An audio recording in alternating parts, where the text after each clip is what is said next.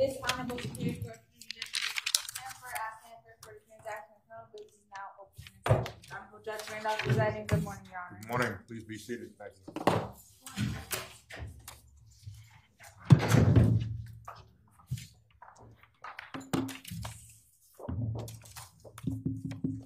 Is there anything to take up before we call the jury out? I don't believe so. Because the court is going to inform the jury of the schedule. We can bring the jury out.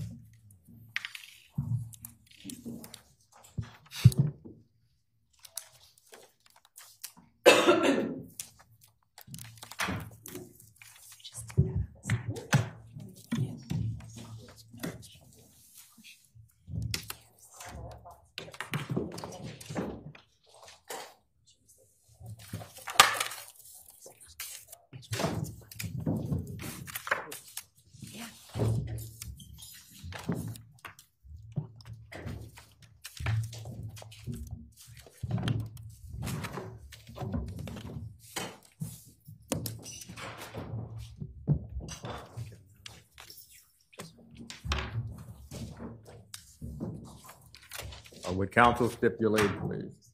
Yes, Your Honor. Yes. Thank you. Good morning, ladies and gentlemen. Good morning. The court is going to advise you of what the schedule will be for the next couple of days. Tomorrow we will not be in session. Monday is a state holiday. We will not be in session. So Friday and Monday we will not be in session, and we will resume on Tuesday. The state continues with its case this morning. Yes, Your Honor. The state would call Mark News to the stand.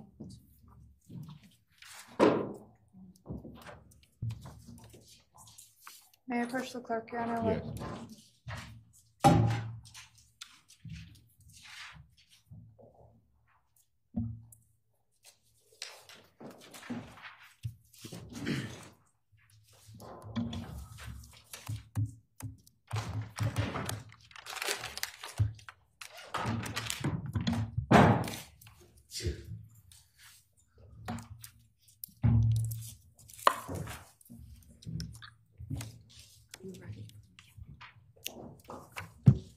Please raise your right hand. Do you solemnly swear or solemnly and sincerely affirm, as the case may be, that the evidence you shall give concerning this case shall be the truth, the whole truth, and nothing but the truth, so help you God or upon penalty of perjury? I do. Please state your name and spell it for the record. My name is Mark, M-A-R-K, Newth, N-E-W-T-H. Mr. Newth, you may be seated. Thank you. You may inquire to any matter. Thank you, Your Honor. Good morning, sir. How are you?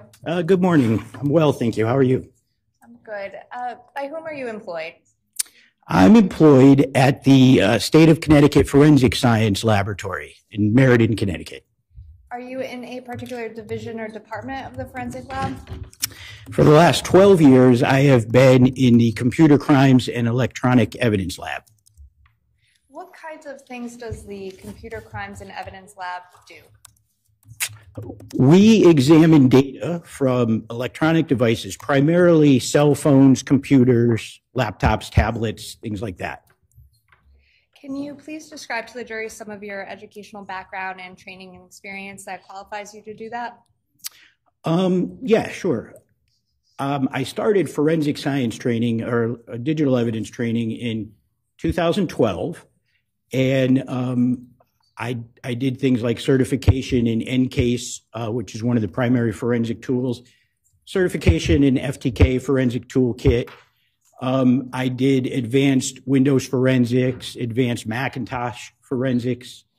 In 2015, I got certifications in all the cell phone forensics, Celebrate, Certified Forensic Examiner. And then as pertaining to this case in 2017, I went to an extensive school regarding the Burla Ivy vehicle forensics, and I was certified as a vehicle forensics examiner in 2017, I think that was.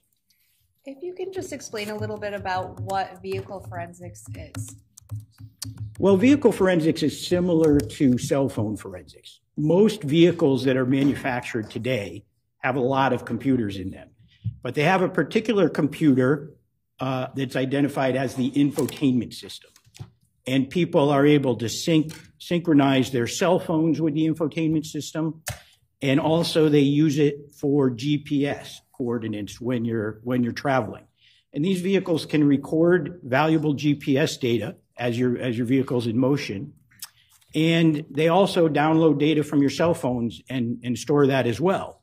So in terms of law enforcement investigations, there can be valuable evidence on these infotainment systems. So software has been created to download and retrieve this evidence and examine it primarily for law enforcement applications. What is some of the software? Well, the primary tool is from a company called Burla, and the software is called IVE, I-V-E.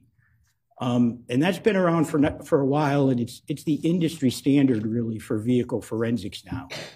And we use the Burla IVE system to extract vehicle data and then interpret it and analyze it. And have you been trained in the Burla system? Yes, I have. Now, if you could walk through exactly how that extraction process works. Well, yeah, sure. Every vehicle system is different. It depends on the manufacturer, and some manufacturers utilize multiple systems, so it depends what system is in the vehicle. There are systems where we can just go to the vehicle with a jump drive and plug the jump drive into the vehicle, and we can download the data right from the vehicle. But that's fairly rare. Most vehicles, what we have to do is we actually have to go in and physically remove the infotainment system from the car. Then we usually give it to the law enforcement agency that pulled the warrant, and they submit it to the forensic lab for analysis and examination. Then when I get the infotainment system at the lab,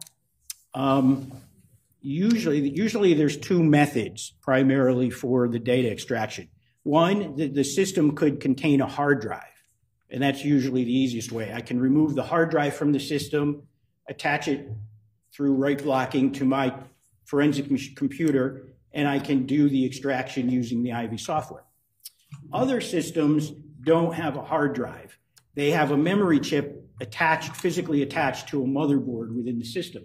So what we need to do is remove the motherboard and attach what we call a DIB board to the motherboard, and then some wires to the DIB board so that we can make a connection between the computer and the infotainment module. And then using the software, we can then do the data extraction. With respect to the data extraction, how and what types of data are you able to get from an infotainment center? Well, there's primarily two types of data, two categories. There's cell phone related data, or what we call connected devices. Any type of physical electronic device that connected to that system, usually either through a Bluetooth connection, which is a wireless connection, or through a USB connection with a physical USB wire. The second type of data is the GPS data. The main difference is GPS data is generated by the vehicle system itself as the vehicle is traveling. The cell phone data generally comes from the cell phones. Whenever you synchronize the cell phone to the system, it downloads the data from the cell phone. And that is so that the vehicle user, has their contacts and their phone call history available to them in the system if they want to make a call. Most people have seen that because they have these types of systems in their car and they've used them to make phone calls. So those are the two types of data. Cell phone data, which generally comes from the phone, and GPS data, which comes from the car system itself. With the cell phone data, is the infotainment center able to reach in and I guess the question is get as much data, or what information can they get from the phone? It's usually phone call related data. Like, it's not going to go into your Facebook app or your social media or any stuff like that. It only retrieves phone call data. So most systems, you get your phone call history so that you know who your recent phone calls were. You can touch your touch screen and go to recent calls and call back someone who just called you, right? And it also will record your contacts. So any contacts that in your device will get downloaded, so you can do voice call and say, call Aunt Sarah or whatever it might be. So primarily, it's phone call data. Some systems do record text message data, but not all systems. So not all systems. Are all systems different? Does it matter the make, model, and Oh, year it car? matters a lot. The data set that we get from vehicles can vary depending on what infotainment system is present in that vehicle. Yeah. Is there is the data recorded and saved? Yeah, well, every system's different. Some systems save things longer, but for the most part, the systems consider this data, especially the GPS data, they consider this data disposable. It's not, the user doesn't have access. You can't like go into the user interface and recover your data. It's not designed to do that. The data is considered disposable. So after the vehicle's shut off from a trip, most of the data is commonly marked for deletion. Now, even though it's marked for deletion, the data can still be present on the drive and we can retrieve it. It doesn't disappear until it actually gets what we call overwritten or replaced by new data that's being stored. Does that make sense? You mentioned when the car gets shut off, the data gets deleted. Does that happen every time the car gets shut off? Well, again, it depends on the systems. Some systems might do that. Other systems might save it longer. Every system, it not only depends on the system, it can also depend on the firmware version that system is running. You know, all these systems run on software, and all these softwares are constantly updated with new software. And the new software can even change how things are done when an update is installed. So it's a question that's hard to answer. As the data is saved, is it saved in any sort of sequence or time sequence? Well, the data is, like GPS data is saved immediately as it occurs. Where it's saved onto the drive in terms of what sectors is a kind of random. That's determined by, these devices have what's called a wear leveling algorithm in them for the most part. And I don't mean to be confusing with that. What it simply means is computer hard drives can wear out over time. And computer hard drives are made up of sectors. They have thousands of tiny little sectors like pockets. And the data is broken up and saved a little bit into each sector. And what happens over time is these sectors can wear out or get damaged. And so what all the wear leveling app does is spread out the use of these sectors to try and make them last longer to prolong the life of the device. That's all it does. So where the data is saved is determined by wear leveling, usually. Now, if the data is saved in the different sectors, does that factor into how it is overwritten over time, if I'm using that term correctly? Yes, because when the device overwrites, it decides on what sectors to utilize for writing the new data, often based on the wear leveling algorithm. So is it safe to say that when you are able to download information, particularly with respect to GPS tracking, you may not be able to get as much information as, or right, depending on the system. Some systems overwrite more frequently than other systems, but yes, data can be overwritten, and once the data is overwritten, it's lost to us. So sometimes the data set can be patchy with time frames missing from it. What is the difference between a extraction using the IVE or Burla system that you described and a chip-off? Well, chip-off is a different method, and chip-off can be done with anything, not just a vehicle. Cell phones, you can do a chip-off. What chip-off means is simply that you physically remove the chip from the motherboard, and you attach it to another device to try and extract the memory from it, extract the data from it.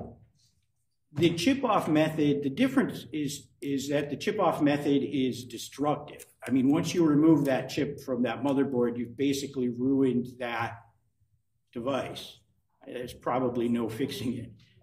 So we try to avoid using chip-off. If we're able to use the Burla, we prefer to use it because the device can then be reinstalled in the vehicle and returned to use. Did you utilize the Burla system in evaluating vehicles owned by Fotis Dulos and Jennifer Dulos in 2019? Yes, I did. Did you or somebody from the lab actually remove the infotainment center from the vehicles? Yes, in this case, myself and one of my colleagues, Jennifer Hernandez-Ortiz, went out to I believe the vehicles were at New Canaan PD, if I remember correct. We went to New Canaan PD and physically removed the infotainment systems from the vehicles, turned them over to the police detectives to submit to the lab. I want to ask you a couple questions about a Ford Raptor owned by Fotis Dulos. Did you remove the infotainment center from the Ford Raptor? Yes, either myself or my colleague removed it. We were both present. And we removed it and then later examined it. It was submitted to the lab for request for analysis? Yes, it was. Did you utilize the chip-off or the Burla method? We utilized the Burla method. And were you able to obtain GPS data off of that Burla? I guess, well, let me withdraw that and just ask you, what do you call the end result? Is it a Burla report, or is there a name for the report after you are able to download the information? I call it a data extraction. Data extraction? We were able to create a data extraction of that infotainment system from the F-150 Raptor, and we were able to analyze the data from that extraction. Was there GPS information or data within that data extraction? Yes, there was some, yeah. By some, what do you mean by that? Well, listen, it's amazing the difference you can get from some of these systems. Sometimes I get a GPS that's so complete, I know everywhere that vehicle was for an entire 24-hour period. And sometimes you get data that's more patchy because the data may be missing because of overwriting or other reasons. So this was a case where we got some GPS data, but we have patches in time that are missing. With a Ford Raptor, that make and model of the vehicle, are there different types of infotainment centers? Well, yeah, Ford uses a system that they designed. It's manufactured by another company, but they designed it. It's called the Sync system. And there's 3 generations of Ford Sync system that you can find in Ford vehicles. And they're just simply called Sync Gen 1, Gen 2, and Gen 3. What is the difference between Gen 1, Gen 2, and Gen 3? Well, capabilities, data storage. I mean, each generation improved upon the last in terms of the thing's capabilities, its memory storage, and its data storage. What sync gen or generation, I guess, was, and I'm probably butchering how to say this, but what was the Ford Raptor that you examined? Yeah, Fotis Dulos had a 2014 Ford Raptor, and it contained a Sync Gen 2 infotainment system. So let's talk about the Sync Gen 2 infotainment center or system. What were the capabilities that you were able to download from that system? That system contained, like I said, some GPS data, but it was spotty. Some of it was missing, probably due to overwriting or other factors. And it contained phone call history, connected device, a list of connected devices, and it contained contacts, phone contacts. Now, as it stored information, was it stored in real time or UTC time? On this, it can be, sometimes the devices report in local time, sometimes they report in UTC. Fotis Dulos' vehicle displayed times in UTC. If you can just explain what UTC is, please. Yeah, UTC is basically time zone 0 in Greenwich, England. It used to be called Greenwich Mean Time, but it means it's the initial time zone. And you would convert the time zone based to what time zone you're currently in. You would convert the time zone from UTC or Greenwich Mean Time. Like in the summertime here in Connecticut, New York time zone, we would be -4 hours from UTC. That's what the time is in basically London, England. Is that a time frame that is used throughout digital devices? It's commonly used, yeah. Did you examine the GPS data that came out of the Ford Raptor in 2019? Yes, I did. By the way, can I ask you, the result of this data extraction, how big was it? Oh, it's huge. It's over 1,000 pages, I'm sure. When we create a PDF report of the entire extraction, it's quite large. Oh, did you take that information and examine whether or not there were the GPS, I guess, track logs? Is that what they're called? Yes, there's a couple different ways you can get a GPS point of data. The primary one is called a tracking log. A tracking log is data that the vehicle is recording as it's moving, about where it is and how fast it's going and things like that.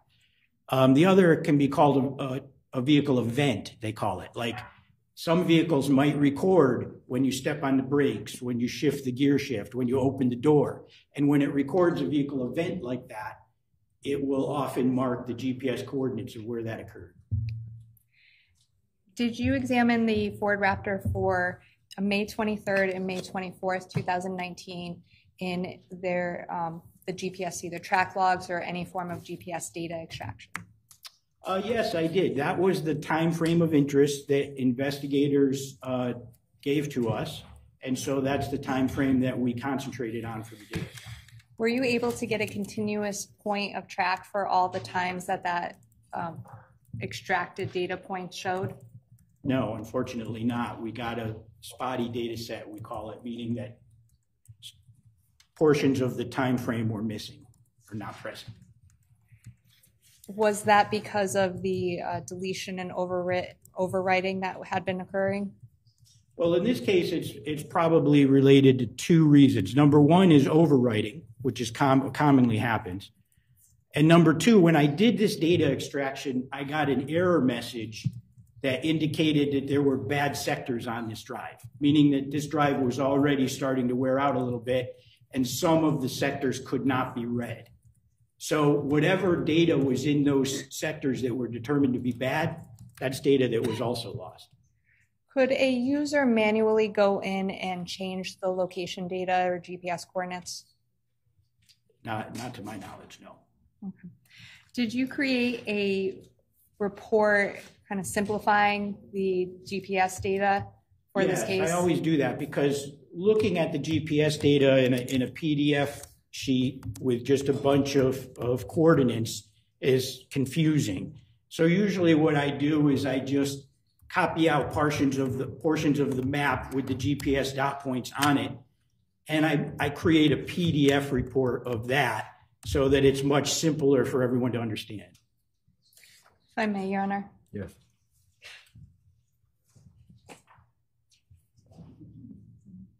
Actually.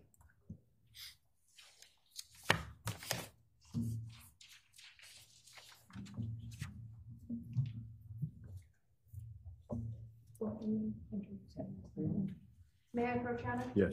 Sure. I'm going to show you what's been marked as states 129 for ID. If you could take a minute and take a look at that document. Sure.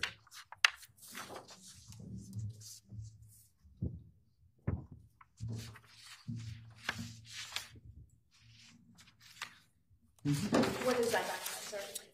This is the PDF report that I created relating to the GPS data from the dates 5/23/19 and 5/24/19 of the F-150 Raptor.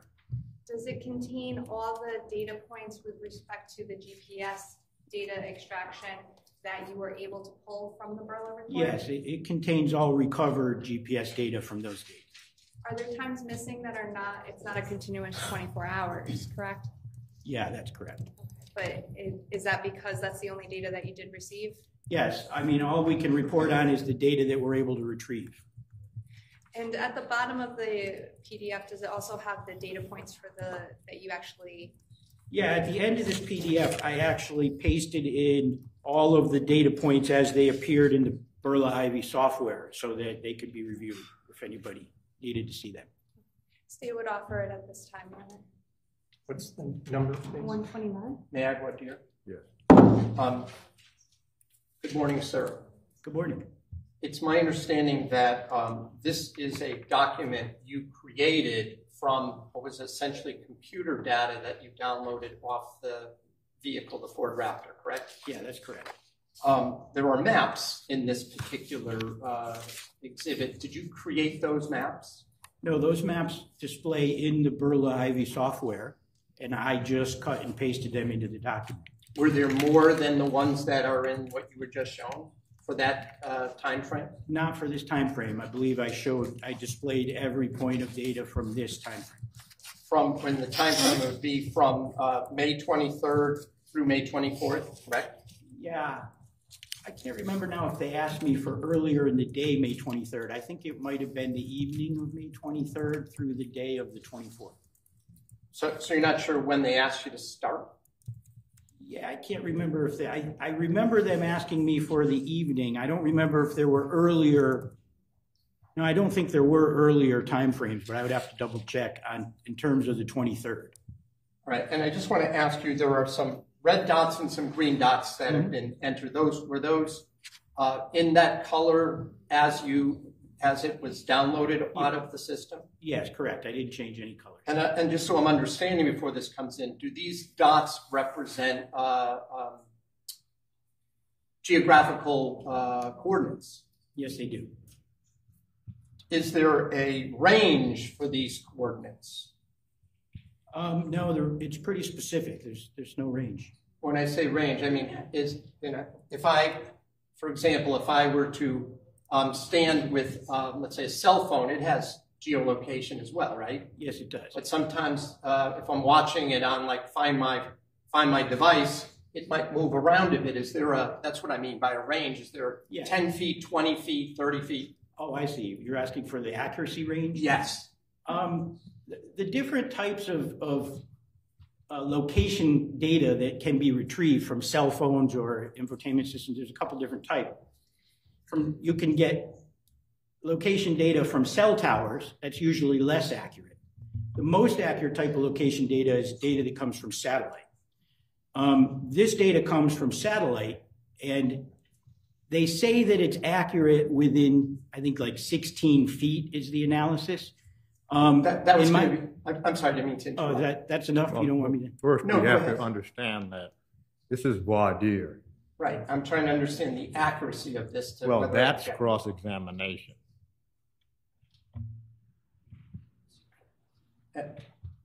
I'm just trying to, so the location that's on here, this isn't something you added, correct? Correct. This is straight from the Ivy software data extraction. But it's only approximate, the dots are only approximate to the location, correct? In my experience, it's pretty specific. I mean, it's going to be accurate within a few feet. When you say a few, do you mean 16 to 20 feet? Well, 16 is the rule, but I mean, I've done cases where I've put GPS points in specific parking spaces in parking lots, and we've pulled the video from that parking lot, and you can see the car drive into the exact parking space that it parked in. So in my experience, I've done a lot of these extractions. I found this data to be pretty specific, pretty accurate. Right, but as far as this document is concerned, you're still indicating that you don't know whether it's approximate or specifically pinpoint as far as this document is concerned. Your Honor, I'm objecting at this point. This is not voir dire. I'm sorry, Your Honor? This is not voir dire. How accurate are the coordinates is not the subject of voir dire. Well, I believe the accuracy of the map would be relevant to voir dire. That's my reason for the voir dire. The accuracy of the map is relevant to cross-examination. Let me just have a moment.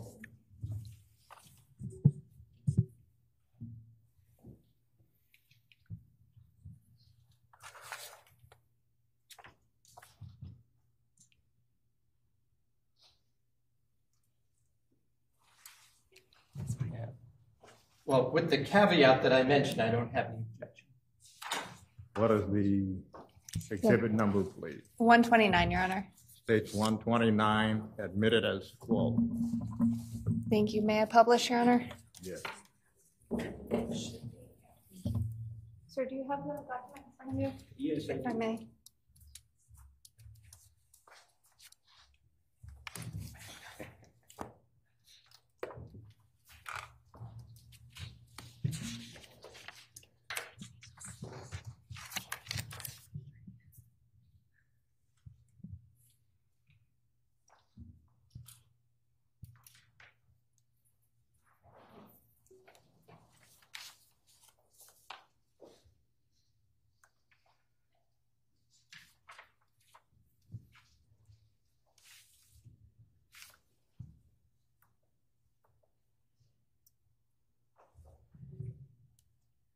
Actually, sir, if you can either see the screen in front of you, or actually, would you mind, Your Honor, may I just ask him to stand up by Yes. the... Sir, would you mind taking a step in behind you and pointing to the screen? Mm-hmm. Thank you. Is this the document that you created? Yes, it is. Okay. Now, the top line, the 5/23/2019, what does that indicate? Yeah, this is right. And that's May 23rd, 2019. Right. 4:52 p.m., 5:05, and 5:09 to 5:10 at Fort Jefferson Crossing. Could you just explain that line in connection with the maps below? And I'm going to move it up just a little bit to show the whole page. You can see that the vehicle's parked here behind this house. And in here you can see that the vehicle moved. The blue line indicates the movement of the vehicle from. Now you have a couple times up here, 4:25, 5:05. Which dots are related to the times? This would be the first one and then the second one.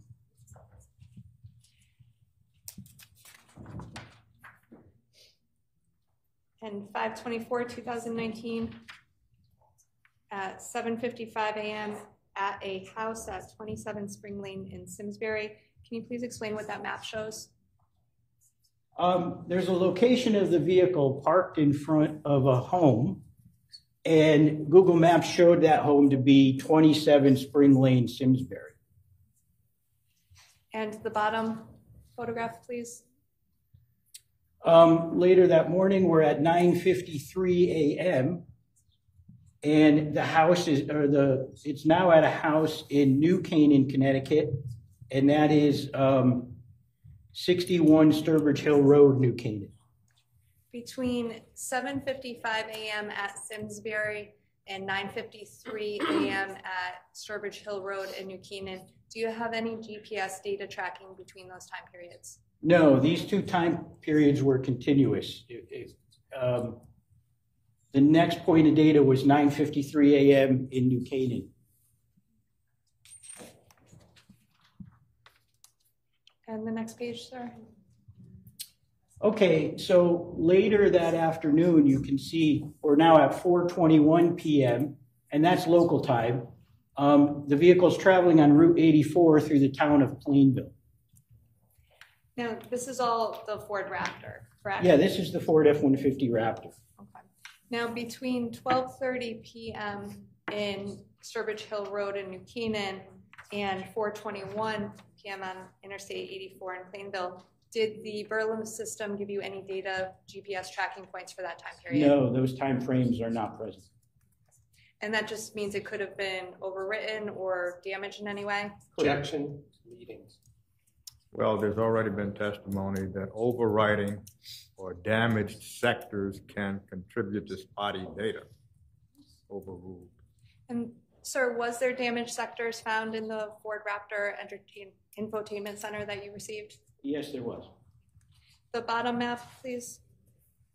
At 4:32 p.m., a GPS point is recorded at a gas station on Route 4 in Farmington, Connecticut. And by the way, this gives you no information about the driver or who was operating the vehicle or... No, I know nothing about who might be occupying it. And the next page, sir, if you will. At 5:03 to 5:05 p.m., there's a track log showing the vehicle moving along Eli Road in Farmington, in the area of Tallcut Notch Road. And the bottom map, I'm sorry, I'll move it up. At 5:38 to 6 p.m., the vehicle is back at 4 Jefferson Crossing. And the next page, sir.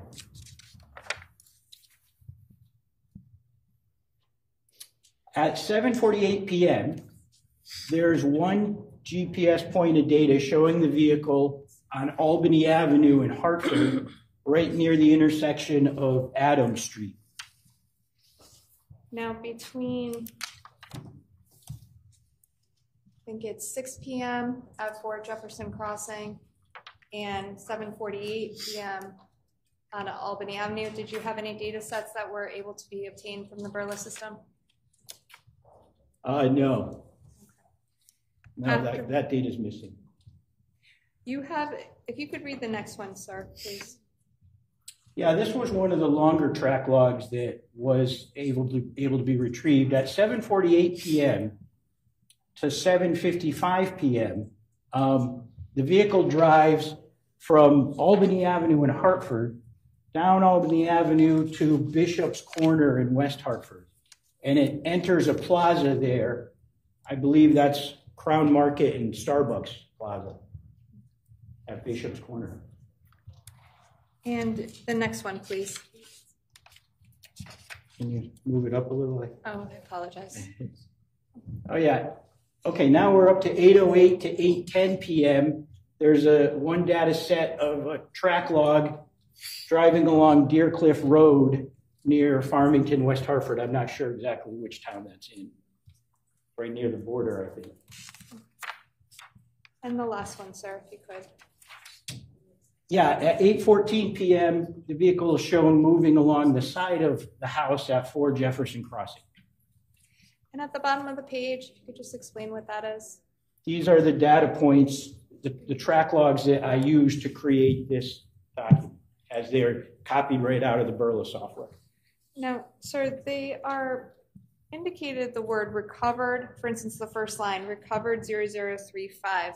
What does that mean? Recovered means that it was marked as deleted, but the software was able to recover it because it wasn't overwritten. 035 is the number of that track log that was assigned to it by the software when that track log was created. And over, if you follow that line all the way over, you have the word adjusted EST. What does that mean? These time frames were displayed in UTC again, and they had to be adjusted -4 hours to correct them to Eastern time. And just the last page, sir. Again, this is up to the last track log that was used there at number 52.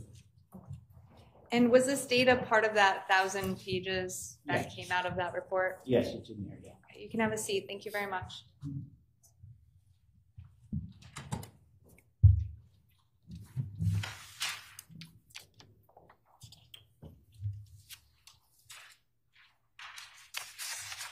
Sir, was there also a time that you reviewed or examined a 2017 Chevy Suburban?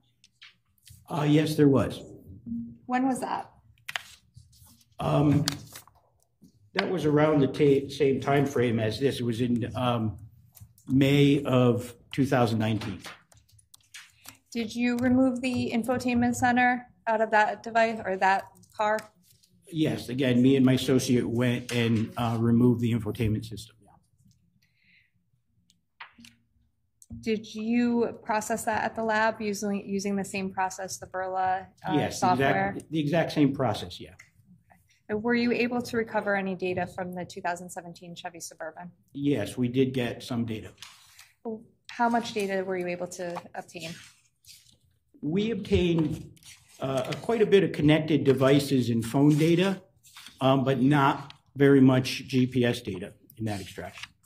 Were you able to obtain any GPS data for May 24th, 2019? No, not from the Chevy Suburban. With respect to phone data, what were you able to determine? Well, let me just ask it generally. What kind of phone data were you able to get from the 2017 Chevy Suburban? We were able to get a list of connected devices with a display of local time, dates and times. We were able to retrieve a lot of phone contacts and phone call history. By phone call history and phone contacts, were you able to reach into that device to determine whose device it was? We got very limited data to determine whose device is what. We get the cell phone's name. You know, usually when you set up your cell phone, owners have the option of typing in a name. And we get the unique identifier that Burla uses is the Bluetooth MAC address. So we usually get the Bluetooth MAC address of all the devices. If you could just explain what a Bluetooth MAC address is. Oh, sure.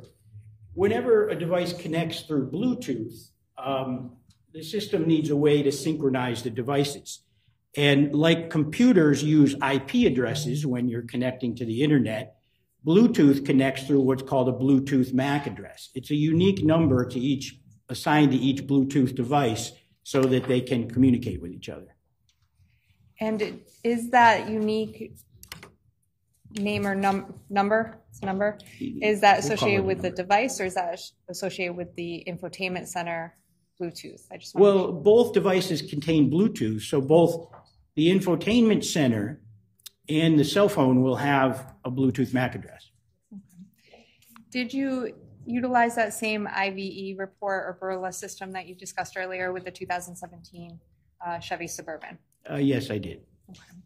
If I may, I'm going to show you what's been marked as states 130. Yep. Your Honor, I don't think there's any objections, but if I may, I would move 130 into evidence if I may inquire. States 130 admitted as full. Sir, I'm handing you states 130. If you could just explain what that document is, please. This is a portion of the data extraction that I performed from the 2017 Chevy Suburban in relation to this case. You indicated with the Ford Raptor, it was thousands of pages. How much was it with the Chevy Suburban? It might not have been quite as big, but I'm sure it was still pretty large. And if you can, sir, what information is obtained from that document? This document relates specifically to connected or attached devices, devices that attach to the system via Bluetooth.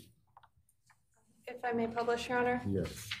So I'm going to ask you to do the same thing and take a stand next to the TV, if you can, and I can ask you some questions about the states 130.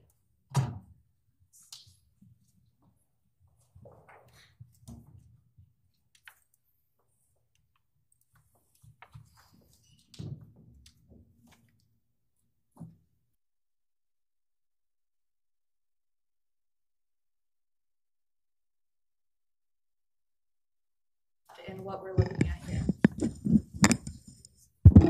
This is the Ivy report. This is the lab case number for this, and the vehicle description 20 Chevrolet Suburban, 2017 Chevrolet Suburban. And there's on the, let me zoom in a little bit.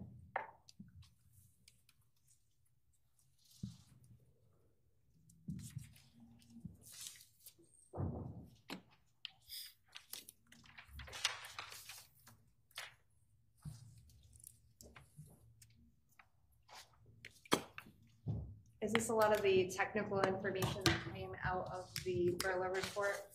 Yes.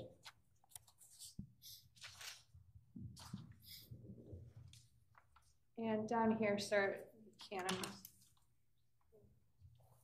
that was way too far.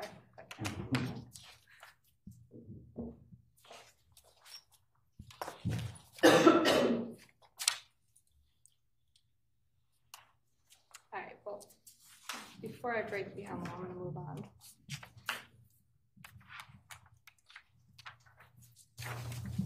All right, it's page 2, sir.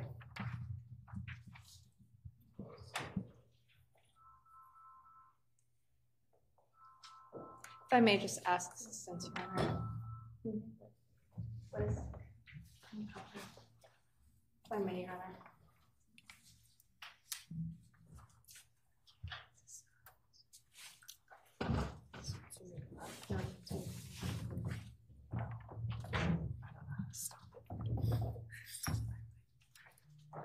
No.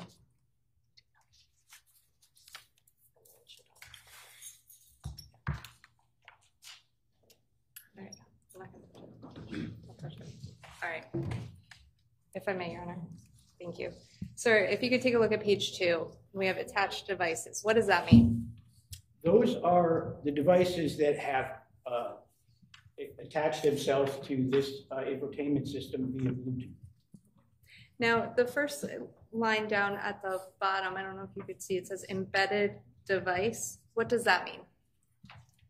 That's the infotainment system itself. And if you see over here where it says unique number Bluetooth address, that's the Bluetooth MAC address of the infotainment system itself. And the line under it that reads iPhone, what is that? This is a device that connected to the system, iPhone, connected via Bluetooth. This is the Bluetooth MAC address of that specific iPhone model. Now, does this iPhone have a name or a contact person associated with it? It's just called iPhone. And at what time or day was it paired with the Chevy Suburban Infotainment Center? And I should actually, as I say that, ask you a foundation question of what does it mean to pair something? Yeah, well, what it means is the two devices make a connection with each other so that they can communicate and exchange data. Is there a date that the iPhone listed there made that connection and paired with the Bluetooth connected or embedded in? Right here you can see paired time, Friday, May 24th, 14:56:32, year 2019. Is that paired or connected time? That's the paired time, which means they connected to each other. It connected to each other. Okay, that 14:56:32, 2019, is that UTC time or? No, that is local time. So military time, that would be 2:56, is that right? Correct. In the afternoon. How is a device able to connect to a vehicle infotainment center if the vehicle is off? The infotainment system has to be powered on in order for the connection to be made. It can't connect if it's not powered, it doesn't have power. How close does that phone or device have to be to the vehicle to make that connection? Yeah, in my experience, the range for these things can be as much as 50 feet. 50 feet of the vehicle? Yeah, the two devices have to be within 50 feet. Now, this wasn't a new device. It only connected that day, correct? Correct. How do you know that? These devices generally record the date of the initial or first pairing of the device and then the last pairing of the device. They're usually the two dates and times that we get. It looks like the paired time, which means the initial paired time, the first time it paired, was Thursday, July 5th of 2018. And you don't know if this phone belonged to Jennifer Dulos, do you? I do not. Do you know if it belonged to any of her children? I do not. And do you know if it belonged to Lauren Almeida? Do you even know who that is? I don't know who that is. Okay. Moving on to page 3, sir. Is there another device that actually was paired with the Chevy Suburban as well? This is another Bluetooth device, and it shows a connection time Sunday, May 5th of 2019, and this is the unique Bluetooth MAC address for that particular cell phone. And page 4. Are there other devices as well? Yes, there's two more devices here on this page. You can see Jennifer Dulos iPhone 2. I don't see a connection time on that. There's one called Petros's iPad Bluetooth device. And the last page, sir. One called Petros's iPhone, and we have a connection time on that Sunday, November 12th of 2017.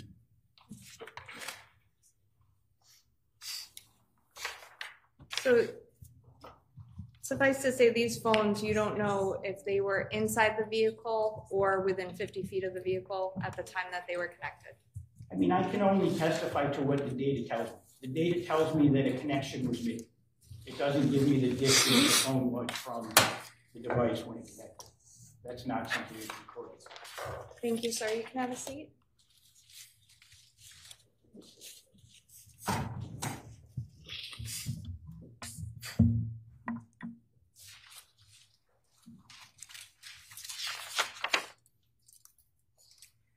I may just have one moment, Your Honor. Yes.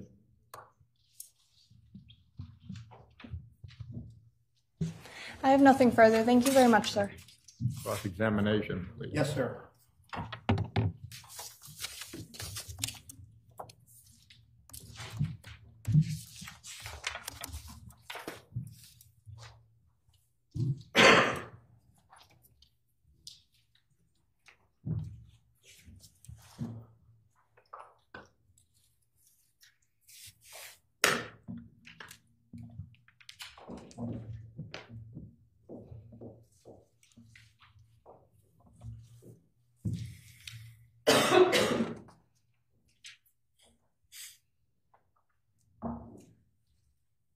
Morning. Morning. As I understand it, each infotainment system for different models is somewhat different. Is that a fair statement? For each manufacturer, yeah. Do Ford Motor Vehicles usually have a different manufacturer of their infotainment system than General Motors, in your experience? Yes.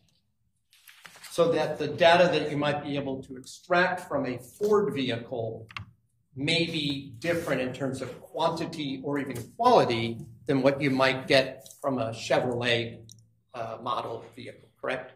Well, I would say different in terms of quantity. I'm not sure I know what you mean by quality. Well, in terms of the types of data you might be able to recover. Yeah, I guess in terms of, if you mean like what could be of value to an investigation, then yeah, absolutely. In addition to that, as I understand your testimony, some vehicles overwrite their data quicker than other vehicles, correct? Yeah, that's correct. If the data can be overwritten quickly, there's no way for us to know exactly how long data is going to be on a drive before it's overwritten. You were asked a couple of questions about why some data might not be recoverable. Remember those questions? I do, yeah. And you mentioned corrupted sectors on the yes, on the chip, right? Yes, there were some bad sectors on this chip. If we're talking about the Ford F-150 Raptor, yeah. Right. Well, so that we all understand, because I'm trying to understand this. The chip is like, we're talking about a computer chip, right? Yes, a memory chip. It's really similar to like flash memory, the type of memory you would get in like a USB data stick that we're all familiar with. Yes. Except instead of being in a removable stick like that, this piece of memory is physically soldered to a motherboard inside the system because it was never intended to be removed. Do some vehicles allow the owner of the vehicle to turn off certain data for privacy reasons? I'm not aware of too many. It's hard for me to answer that because you would have to go into if you go into the user interface of the infotainment system, there are options in there that can be changed. Isn't GP? I didn't mean to interrupt. I didn't know you were. I'm not familiar with what the options are in every make and model of vehicle.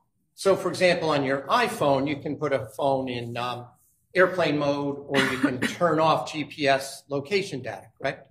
Correct. Don't some vehicles allow you to do that as well? They may. I'm not aware of any. Have you ever looked into it? No. Now, you also indicated that GPS data is spotty, I think is the word you used for the Ford Raptor, correct? It's spotty in the sense that some time frames are missing, yes. Could I have the two exhibits, please?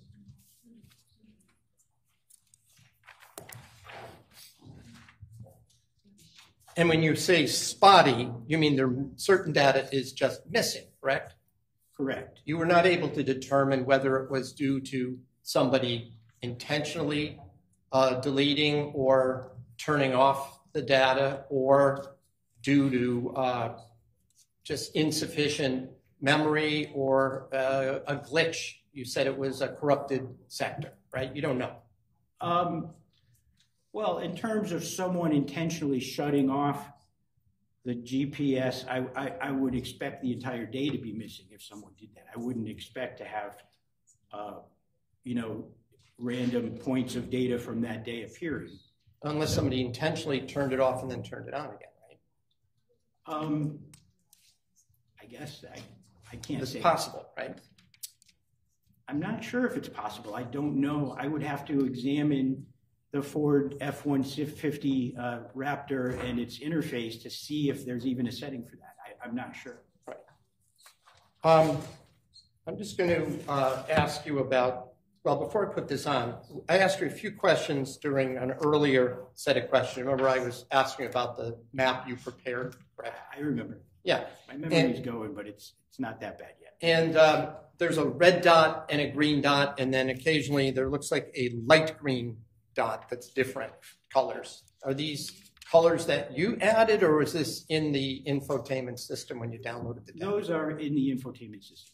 And the red dot is where it stopped, the vehicle stopped? What does the red dot mean? Generally, it means a different way that the data was collected. I had mentioned earlier, if you recall, that data can be collected as part of a vehicle track or as part of a vehicle event. And I believe that generally the red dots represent a vehicle event and the green dots represent from data from a track log. Or And if they're both, could be the other way around. okay. I have to check. All right, so I'm going to ask you, and all of us aren't the greatest when it comes to Elmos here, so I'm just going to turn this on, I hope, unless it just needs, can we have this come on? The cap. Oh, the cap. Technology. All right.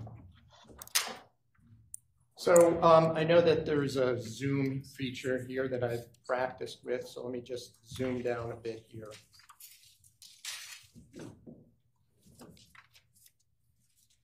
And I think it's autofocus, it should. All right, so when we're talking about, using this as an example, there's the red dot and then the green dot, correct? Mm-hmm.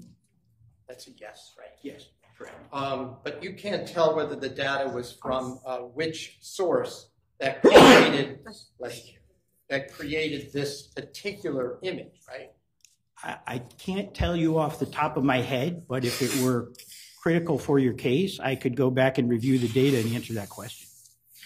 Well, I'm not going to ask you to do that now. Okay. So can one tell by just looking at this whether the vehicle moved from the red spot to the green spot or the green spot to the red spot during the time at issue here, which is... If I recall correctly, it moved from the green spot to the red spot. But again, I would have to go back and review the data to confirm that. I didn't think it would be something that was relevant, so I don't recall it off the top of my head. You also are aware, you know something about geolocation data, correct? Yes, I read, being that I testify about it on occasion, I've read a few scientific papers about it. So you know that there's somewhere between a 10 and a 15% accuracy differentiation for the location, the pinpoint location, right? From satellites? Well, yes. Sean Horn said 10 or 15%. Court does not know whether he meant percent or feet. Oh, okay. Well, the pinpoint can be off up to, well, I can't do the math myself, so I'll just say that there is an accuracy rate of 85%, correct? I'm not familiar with any study that reports that. If you could refer me to it, I would look into it. That sounds high to me. Well, in any event, you said that the range, even within a, you're dealing with longitude and latitude, correct? Correct. And there's anywhere from, I think you said 16 to maybe, what, 20 feet mobility area for that? I said 16. Exactly 16 feet? I once read a paper that reported accuracy within 16 feet from satellite data. But 16 feet is a circumference, correct? Correct. A circle. 16-foot radius. Radius, well. Or a 16-foot circumference. Circumference, right. So the reason I ask that is I look at one of these.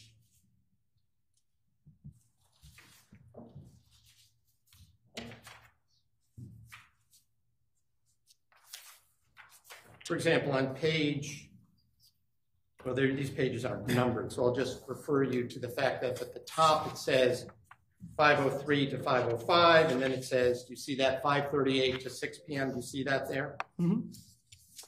For the record, I'm going to have to ask you to say yes or no. Oh, I'm sorry. Yes, I see. And if we look at this particular image, if this is Jefferson Crossing as it's identified, it shows a red dot here as being the location at the time of 5:38 to 6 p.m., correct? That's correct. On that date. If I look at the next page, rather the last page, second last page, you recognize this is still the same structure, the same house on Jefferson Crossing, right? Yes, I believe it is, yes. Right, and it shows that there's some kind of movement from spot. Yes, I remember this one because I animated this track log. It went from the green dot to the red dot. Yeah, but you do know that, are you familiar, did you ever look at a satellite image of this property? I have not.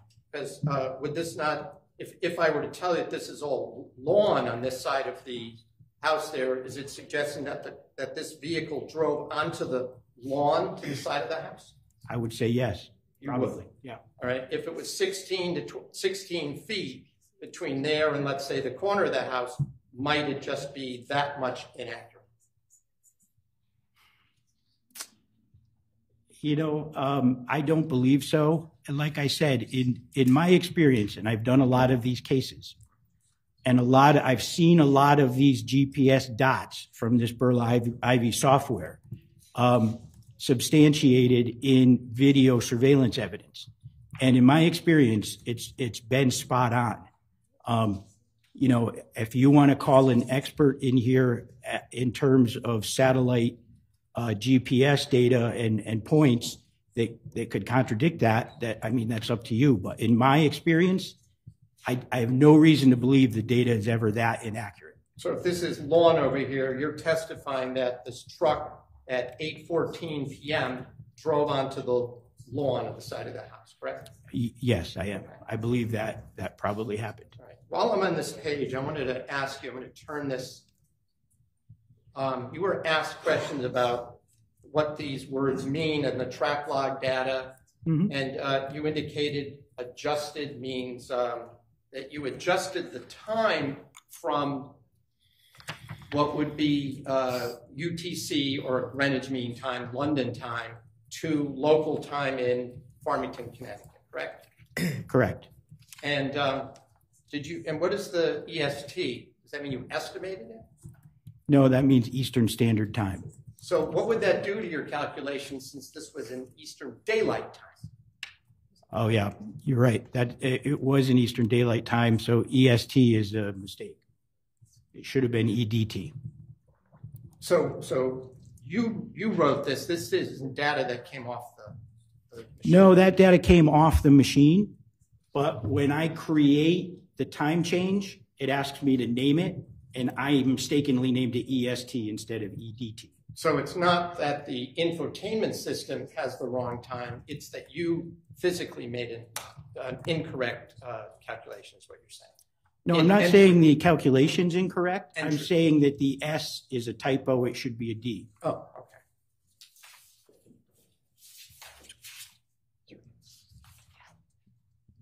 Could you also, I'm just going to ask you a couple of questions about one of the other pages here, if I may, and I'm going to go to page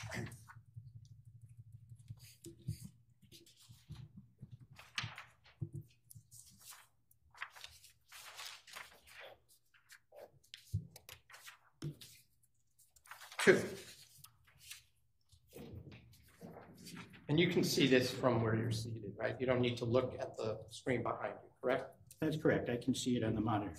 So you indicated that this report on page 2 indicated that at May 24th, 2019, at 7:55 a.m., this vehicle was that the Ford Raptor was at a house located at 27 Spring Lane, Simsbury, correct? Yes, that's correct. And again, I just want to be clear. The report didn't mention that 27 Spring Lane is a house. This is something you wrote, right? Yes, I wrote that. That's correct. Okay.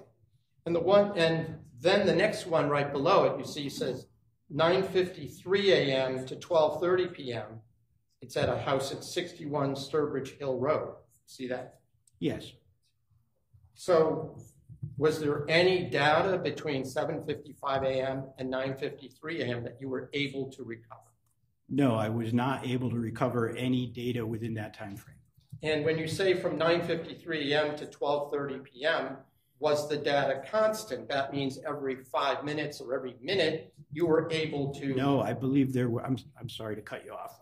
No, I believe there were 3 points of data in that time frame that had the vehicle in the same location.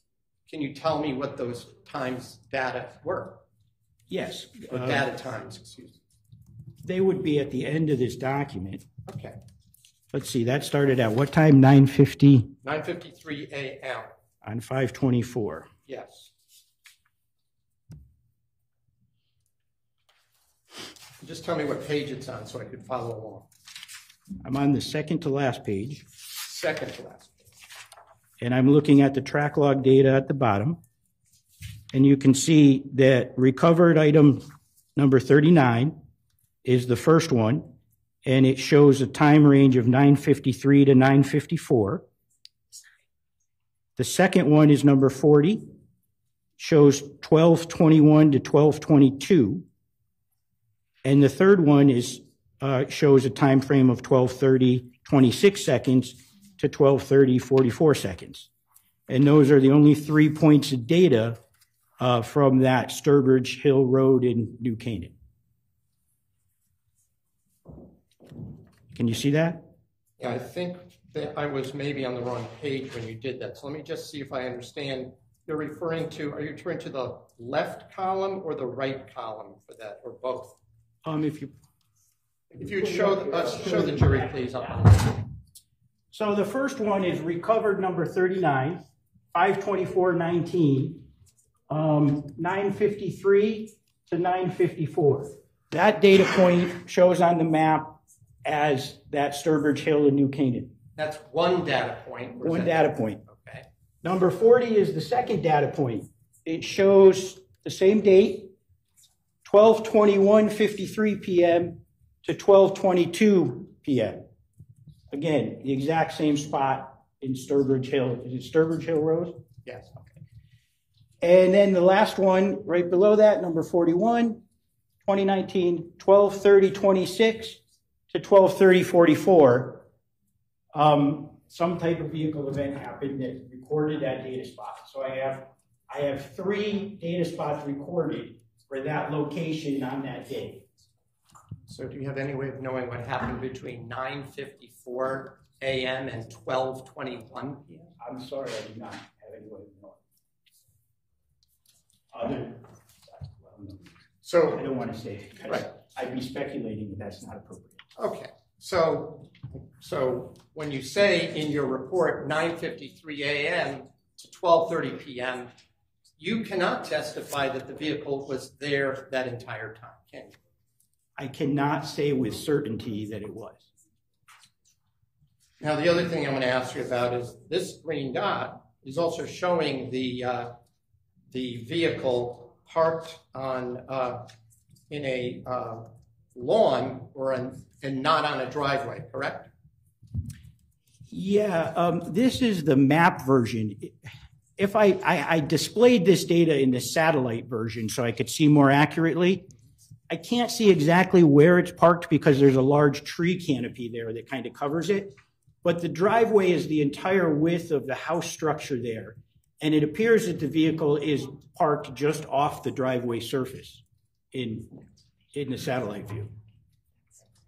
And I'm just going to ask you, just hypothetically, if the person who said they were driving that vehicle indicated they always parked in the same spot on the driveway when they were down there, would that impact at all your estimate of whether or not that dot is off by as many as 15 or 16 feet? I mean, in the satellite view, it shows it pretty close to the driveway surface, so it could be off by a few feet, but I don't think too many. But in terms of whether or not it's showing this vehicle parked behind the house, not on the driveway, you can't say that that's pinpoint accuracy. I definitely cannot say it's pinpoint accuracy. Okay. That's true.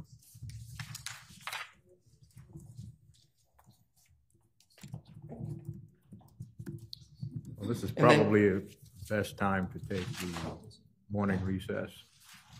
Ladies and gentlemen, we will stand in our morning recess, and please do not discuss the case.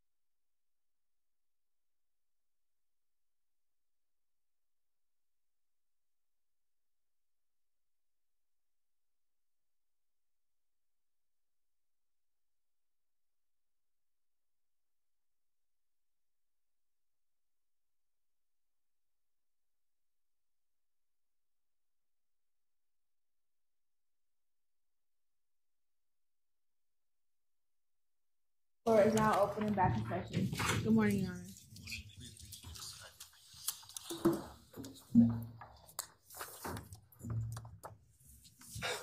Just a moment first. Yes.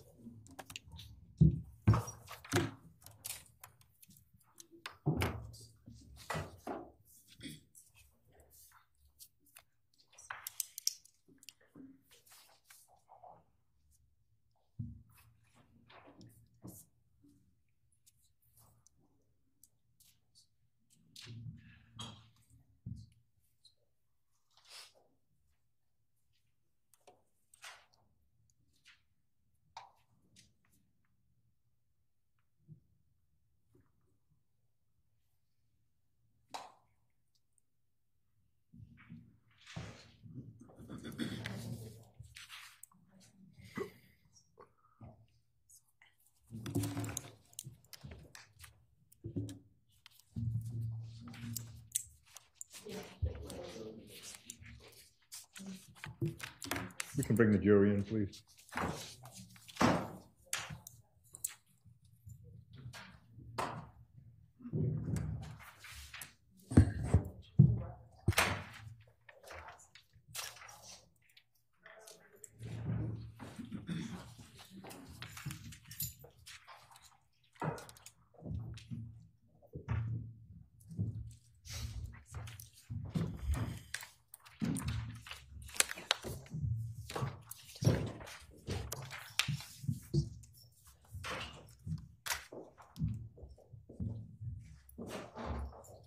So would counsel stipulate, please? Yes, Your Honor. Yes, Your Honor. Thank you.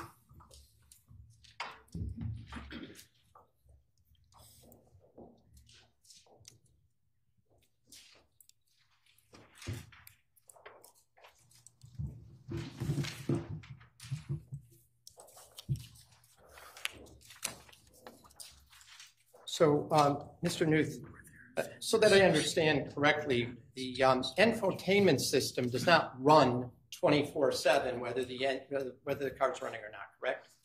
Correct. It's an electronic device. It needs power in order to run, so there needs to be power to it. So you either have to, in most cars, that means turn the engine on, right? Yeah, it's not necessarily to turn the engine fully on. You can turn the key so that it activates the battery and alternator, and it will power up the system. But Now you're referring to older cars that actually have a key, right? yeah, that's true. All right. So newer cars, you either, push a button to activate the car, or you can, I guess, put on what they used to call it an accessory to turn on the battery so you listen to the radio or Correct. something like Yes. that. But there does have to be power to the system, which often means the engine needs to be started. Right. And so when we're looking at the events and the times in your report, those are times when the engine had to be at least activated, if not turned on, correct? Correct. So according to your data and in your report, on May 24th, going back, 7:55 a.m. is when unless it was corrupted, that's the time that the car was turned on, or at least the power was given to the system, right? Yeah, if I remember right, that was a gear shift vehicle event. I believe the car was shifted into gear. So you're able to even tell what the car is doing when the system goes on? If a vehicle event is recorded, you're able to tell. Oh, okay. So then the next time there was an event was at 9:53 a.m. at Sturbridge Hill Road, correct? Correct. You don't know what that event was? I believe it was shifted to Park. Okay. But you know what? I shouldn't say that. I would have to double check the data because I didn't save that. You don't have that with you, do you? I don't think I have that with me. I would have to double check that for you. That's my recollection when I read this and put it together is that was a vehicle shift to Park. Okay. But I would have to confirm. I'd confirm that to be completely certain. All right. If I'm to look at your last 2 pages of your report that has the what I'll call the less visual data, right? The other times that you mentioned in the morning would require at that time at, let's say 9:53 a.m. you said was a shift to Park? I believe it was, yeah, that was the arrival. I believe it was. And then the car was engaged, or at least the power went on at 12:21 and 59 seconds, right? Yes, something occurred at that time. I'm not sure what, but something occurred for the vehicle to record a data point. Okay. When you say something, it means the power got turned on, right? Yes, it could mean that. Well, it couldn't happen while the car is off and somebody's out of the car, could it? Yes, if there's no activity around the vehicle and the vehicle's powered down, it won't record a data point.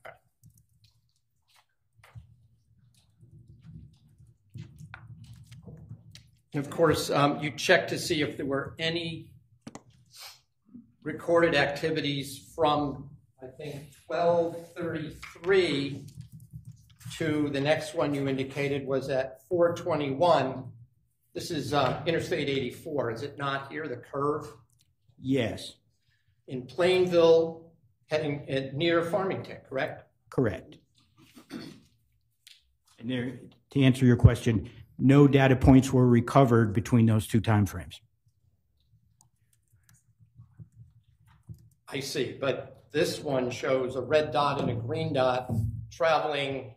Can you tell from your map which direction the vehicle's going or no? If I believe the vehicle is going, if I recall, from the green dot in the lower part of the picture to the red dot in the upper corner of the picture. I could certainly double check that for you. Simply, when I open the extraction, if I put the cursor on one dot, it'll show me the timestamp for that dot, and then put it on the other dot, and it'll show me the timestamp. So obviously, it's going in the direction of the earlier timestamp to the later timestamp. Fair enough. So let me just make sure I didn't have another question about the Ford Raptor. So let me now talk to you about the Chevy Suburban. Okay.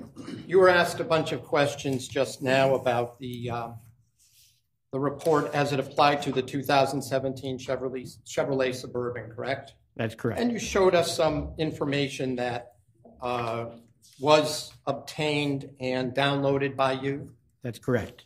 You didn't prepare a map-like report like we just saw for the Ford Raptor, correct? Yes, that's because I didn't get any GPS data from the dates of interest, the 23rd and 24th of May, 2019. At all? At all. And you don't know, or do you know whether or not the just the GPS had been either by an auto place like Chevrolet or by the customer had been shut off so they could not be tracked where they were going? I do not know the answer to that, and I'm not sure if that specific system records a lot of GPS data. Oh, okay. Now, in addition to the report that was just introduced as State's Exhibit 130, you had in 2019 prepared another report, didn't you, regarding the Chevy Suburban? I prepared a report with several attachments to it relating to this extraction, yes. And in fact, you sent that directly to a state police detective named Kimball, didn't you? Probably. I can remember emailing one of the state police detectives about this. If I showed you your email, might that refresh your recollection? I'm sure it would, yeah. Showing you Exhibit N for identification. N is a Nancy. Is that your email? Oh, yes. This is my email dated 5/30/2019 to Detective John Kimball. So you wrote this email in on May 30th, 2019? Yes, I did. Had you already reviewed the Chevy Suburban material as of that date? Yes, I did. What was going on at this time is this was an active investigation, and it was considered very high priority. And the detectives wanted to know right away if any data was recovered from the 23rd or 24th so that they could utilize that data in their investigation. So when I found some data from the 24th in this extraction, I let Detective Kimball know about it. And they specifically did want to know about the movements or the tracking of Jennifer Dulos' cell phone, correct? No, I did not have Jennifer Dulos' cell phone. I did not examine that. I only examined her vehicle. You were asked to determine if there were any cell phones that had paired to the vehicle, though, correct? Well, not specifically. I was asked to provide any data recorded by the vehicle that occurred within that date range. And you did that, right? Yes, I did. And you prepared a report to give to Detective Kimball, correct? Yes, I did.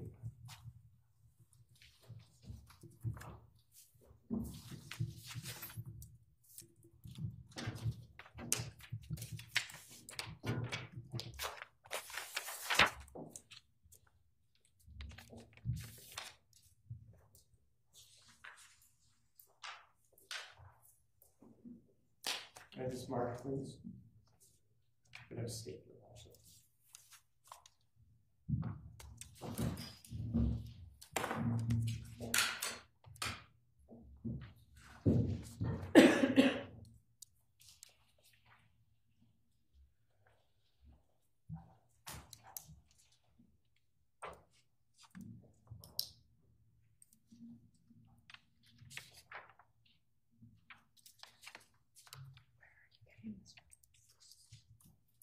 No, where?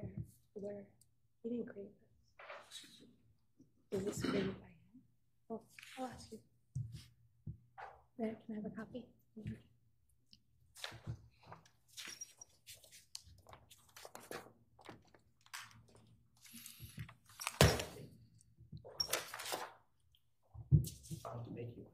Please do. Showing you what has been marked as Exhibit CC for identification is the summary report, what you gave to Detective Kimball in response or in attention to that PDF that you mentioned was connected to your email.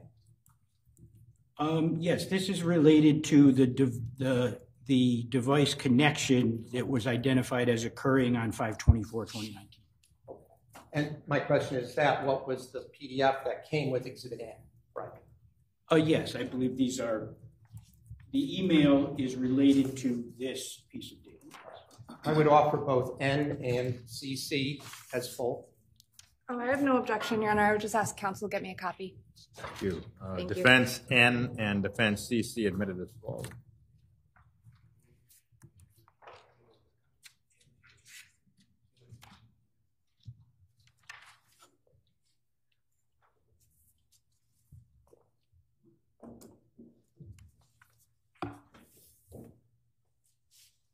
Just for the jury's edification, I'm just going to show them. This is Exhibit N, and it's a photocopy, but this is the email you sent to Detective Kimball with one attachment on May 30th, 2019 at, I can't tell if it's 3:23 or 5:23, but It's 5:23 p.m. it looks like, yeah, but it was that date. or it could be 3:23. You're right. It's kind of, but it was definitely that date. Okay. And the attachment was something called Case Details Search After 5/23/2019, correct? Yes. Let me explain if you like. Sure, but let me first identify this as Exhibit sure. CC, correct? Yes, CC. All right. So would you explain the purpose of preparing this document? Yeah, this is an excerpt, I think, from an overall PDF. When I do a Burla data extraction, Burla has a tool where you can create a PDF case report right away. And it's that enormous PDF that the state's attorney was asking me about earlier that's so many, over 1,000 pages. But it contains all the data that's extracted from the vehicle.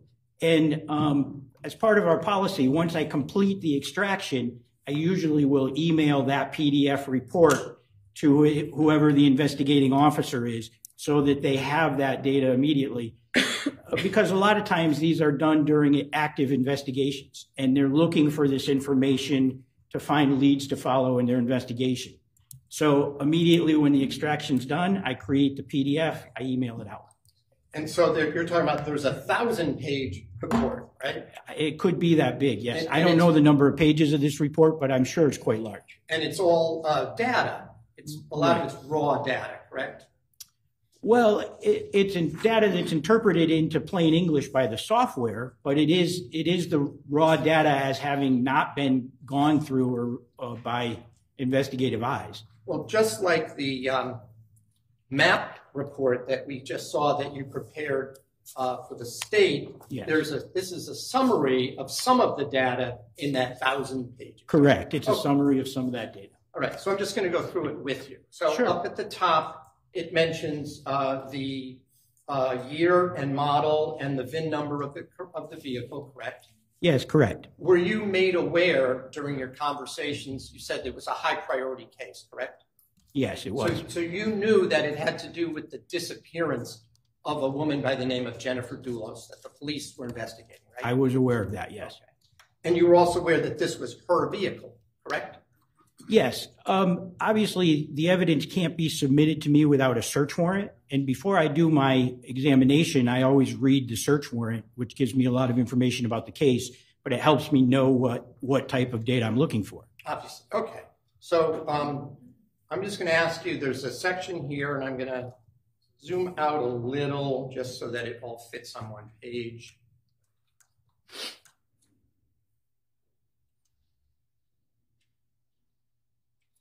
And I'll move it down, but would you indicate for the jury what the call logs here show? Yeah, call logs are basically, they come from the cell phone. When the cell phone is connected to the system via Bluetooth, the system immediately downloads, like I had testified to earlier, immediately downloads data from your cell phone relating to phone calls, including contacts and phone call history. So the call logs are phone call history downloaded by the infotainment system from the cell phone when it's connected.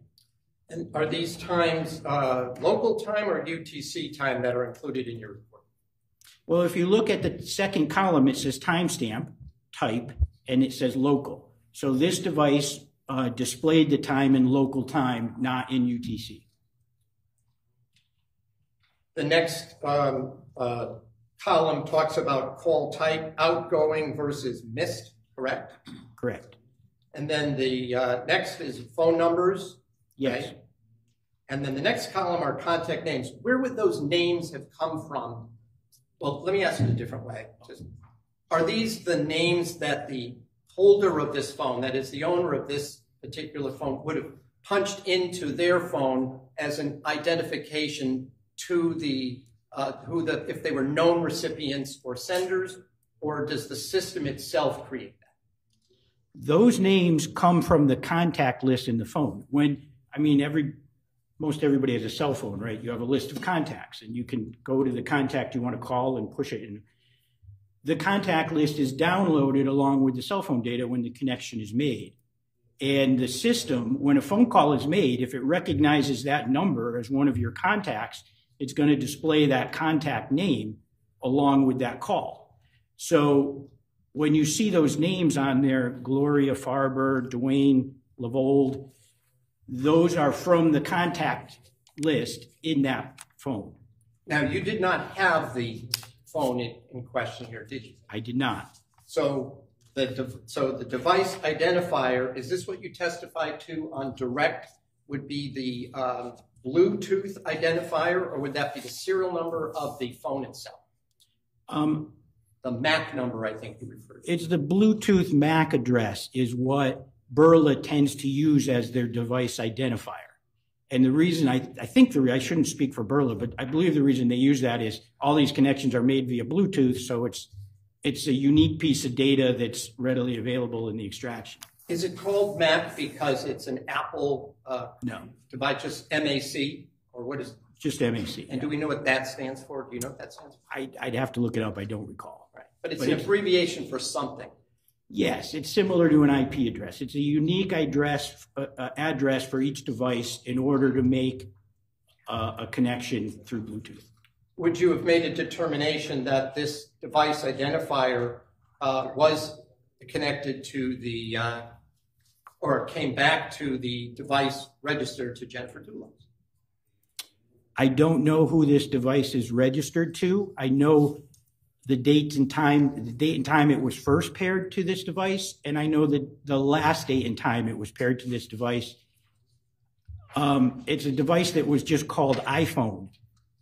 So I don't have any ownership authentication to it within this data extraction.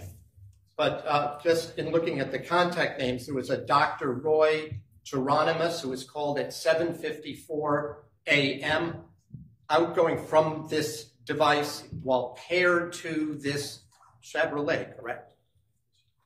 Well, it's correct that there was an outgoing call made from that cell phone to a Dr. Roy Geronimus at 7:41 a.m. There's no data here to tell me whether or not that phone call occurred from within the vehicle. Some systems record that phone call made within vehicle. This system does not. That phone call could have been made outside the vehicle, and then when the device connected, it downloaded phone call history, and so the data's in there. But it doesn't tell me whether or not it was made from the car or from outside the car. I don't know. Well, and the next call is, I guess these are in the next call earlier, rather the evening before, May 23rd, was to somebody named Caroline Luft. You see that? I do. And then there was, you mentioned the other two people, one being Gloria Farber and one being Dwayne LaVole, correct? Correct. So if one were to go through the phone records of an individual, determine whether these calls in fact were occurred, one could match up that phone, so-called iPhone, to the particular device if there were phone records to do that, right? Objection. Yeah. Cause for speculation outside the scope about phone records. Well, this witness has not testified concerning phone records, or basically those records generated by the phone company.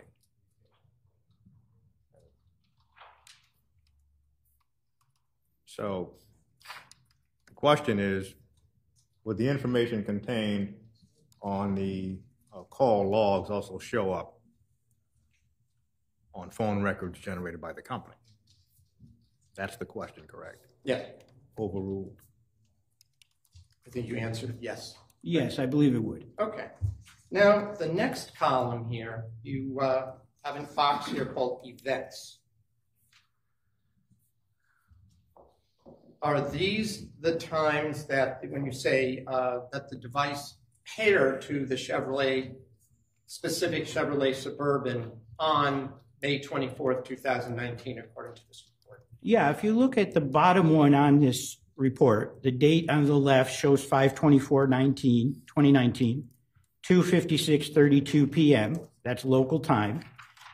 The event is identified as a device, and the action is identified as a device connection. So it's reporting a device connection of the unique identifier with that Bluetooth MAC address, 5C09, et cetera, was connected at that time. And I know if you go to the event identifier, this MAC number that you identified that begins 5C0, et cetera, see right. that? That number is unique to each individual cell phone. Is that the same identifier as shown under the call logs in the previous box on that same page? 5C09, C184. Yes, it is. So can we conclude from this events box that the specific device, the one that either missed or sent phone calls in call logs box, connected to the Chevrolet Suburban at 2:56 and 32 seconds p.m. on May 24th, 2019? Yes, that's correct.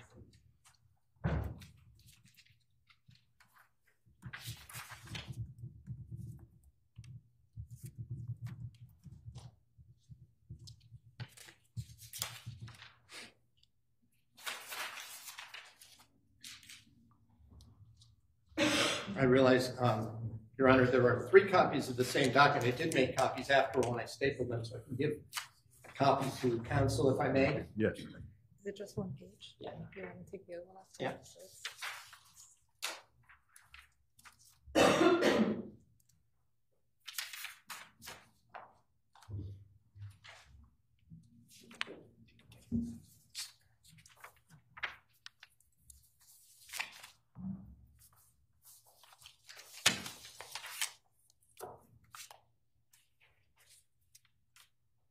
Now, if a vehicle has been paired with a, which way does it go? Does the phone pair with the vehicle through Bluetooth, or does the Bluetooth in the vehicle pair with the phone? Which way does that work? Both. I mean, the two devices have to be set into pairing mode together and be within range of each other in order to pair them. So it's a very deliberate act. So in other words, one has to, it's not just by accident. You can't be driving down the street and accidentally pair with a total stranger's vehicle's Bluetooth, correct? Correct. And the device MAC number that you testified to remains the same as long as you own that. It remains the same for that device, correct? For that device. If you get a new device, you have to pair it all over again because it'll be a different MAC number, right? Yes, that's correct. And each car has a different infotainment center system that has its own unique identifier as well, correct? That's correct. And once you've paired your device to a vehicle, will it stay there unless you erase it? Yes, I believe it will. It doesn't, that list is pretty consistent. What it usually records is the initial date of the pairing and then the last date that it was connected at. Every time you connect it, it changes that last date of connection to the current date. So you don't know every time that it connected. You know the initial time and the last time. Well, for example, if I were to pair to a rental car and then I forget to delete that, would that my pairing remain there? So the next time I go to that rental company, will I pair again? Yes, I believe it would. So it would be, I mean, this is not really a vehicle. So just for our edification, so it'd be good to delete it on your own. You can actually delete the Bluetooth pairing from a vehicle if you want to, right? Most of them allow that in the user interface. Okay.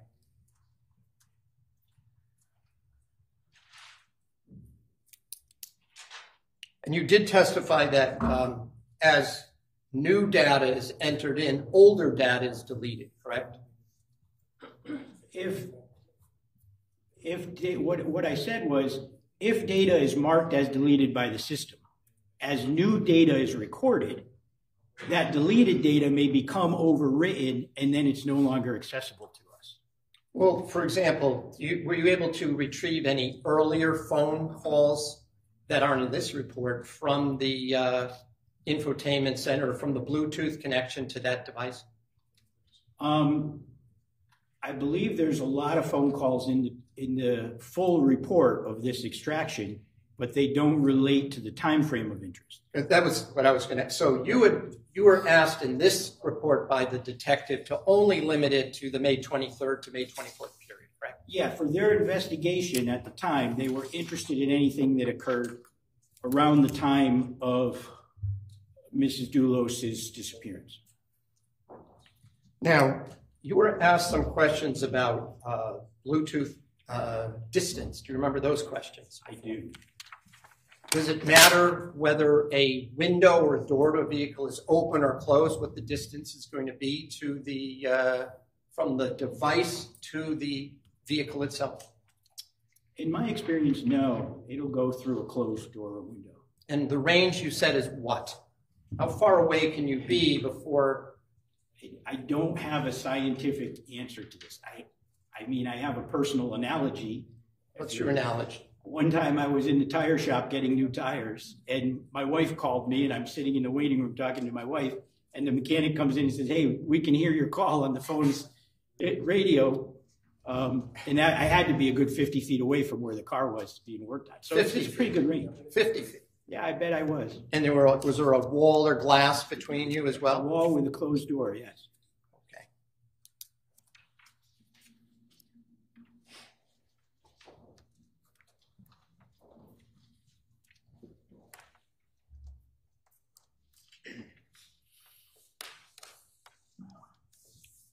How long does the vehicle store the Bluetooth data? In terms of the connected devices, I don't believe that that gets marked for deletion unless someone manually goes in and deletes it. So it can go back maybe years? I believe so, yeah. In fact, I'm sure I've seen connected devices going back a few years, yeah. Is that one of the reasons the report is 1,000 pages here? Absolutely, yeah. Okay. There's a lot of data in these things. I mean, most of it is irrelevant to your investigation, but it's there and it's recovered, so.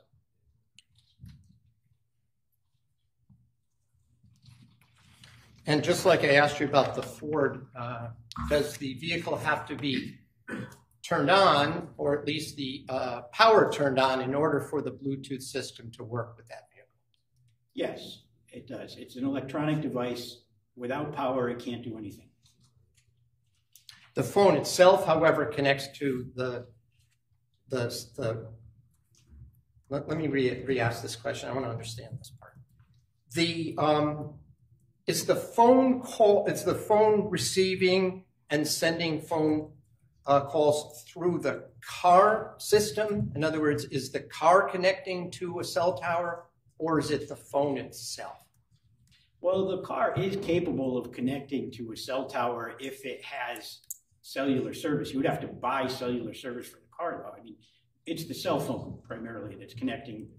The cell phone is connected to the cellular network and to the infotainment system through Bluetooth. But the actual connection is being made in the cell phone. So when it comes to, were you able to tell whether in this particular case and in this report that the Bluetooth connection was more just as like a wireless speakers? In other words, it was a hands-free availability that would connect so you could hear things like you just explained. Correct. That's exactly what it is. It's for the purpose of hands-free driving. But the phone is what's doing making the actual connection to the outside phone. But other than that, the cell phone itself would have to connect to cell tower service, correct? Yes. Did this vehicle, when you examined it, have a hotspot or an internal cellular ability so that you could make calls from the car rather than use your own cell data? I do not believe it did. No. Okay. A cell phone would have had to have been present to make a call. Can I just have a moment, Your Honor? Yes.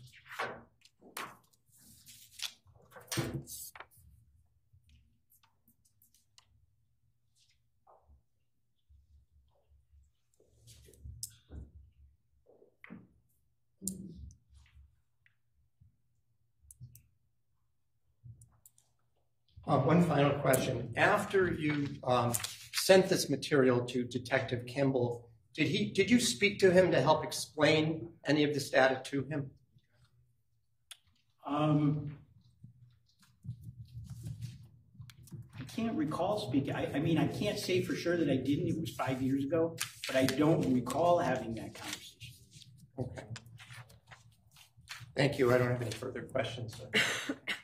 Just briefly, if I can. Sir, just a couple more questions. Thank Sure. you. Just a couple questions on the on Bluetooth and the capabilities. Attorney Shohern asked you a couple questions about the location and whether the door had to be open. Do you recall that line of questions? I do. Right. And you told the story about at the car wash? The tire shop. The tire shop. There you go, tire shop. And there was a wall between you and the car? Yes. I was in a waiting room. The car was in the garage getting new tires put on it. What about if there were trees in between a phone device and a vehicle that was running? Would the phone be able to connect to the Bluetooth of the car? I mean, it's not like I've done any scientific studies on it, but in my personal experience, I would say the trees would not affect it. Bushes? Probably not. Okay. People walking? No. Okay. If the phone was just around and in an area close to the... If it's within a close enough distance to the system and both the phone and the system are powered on, it's going to connect. And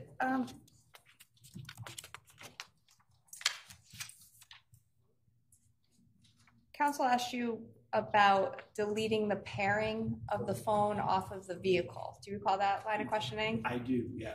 And is that something a person can manually do? Yeah, I think I've done that before on some of my old cars. You can go in and you can cancel your pairing and then repair it if you want to, or...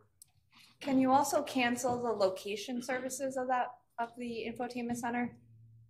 I'm not aware of, I don't know how to answer that. I'm not aware of any way that you can do that, but without researching it, I can't say with certainty. And a couple questions, if we can. I may just approach the clerk, Your Honor.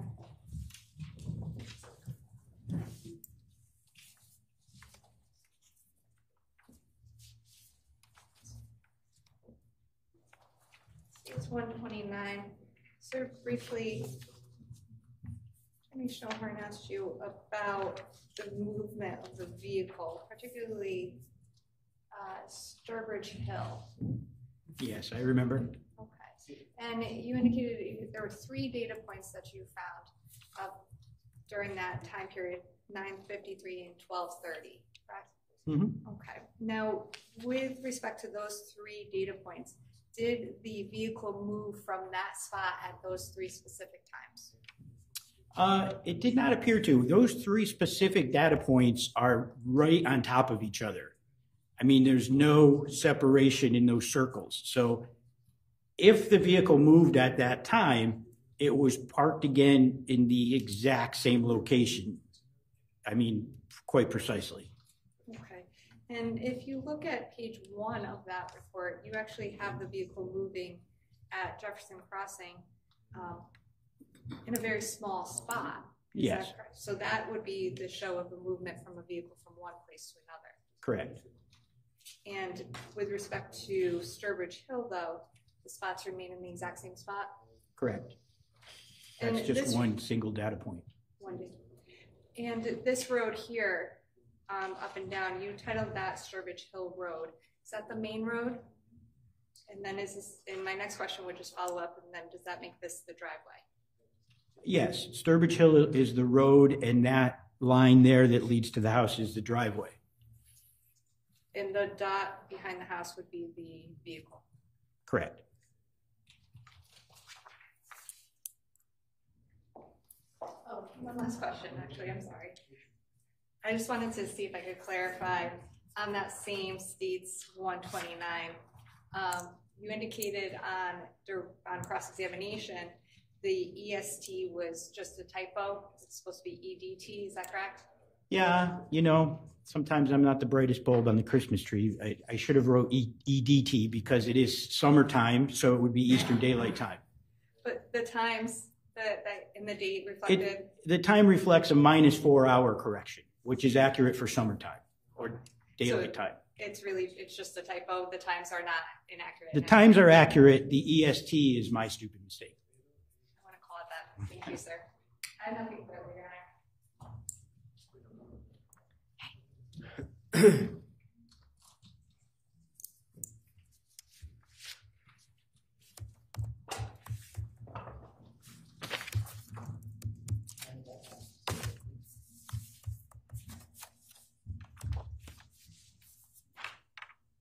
I just want to clarify on what you were just shown on Exhibit 129. If you would, if you look at that, there were 3.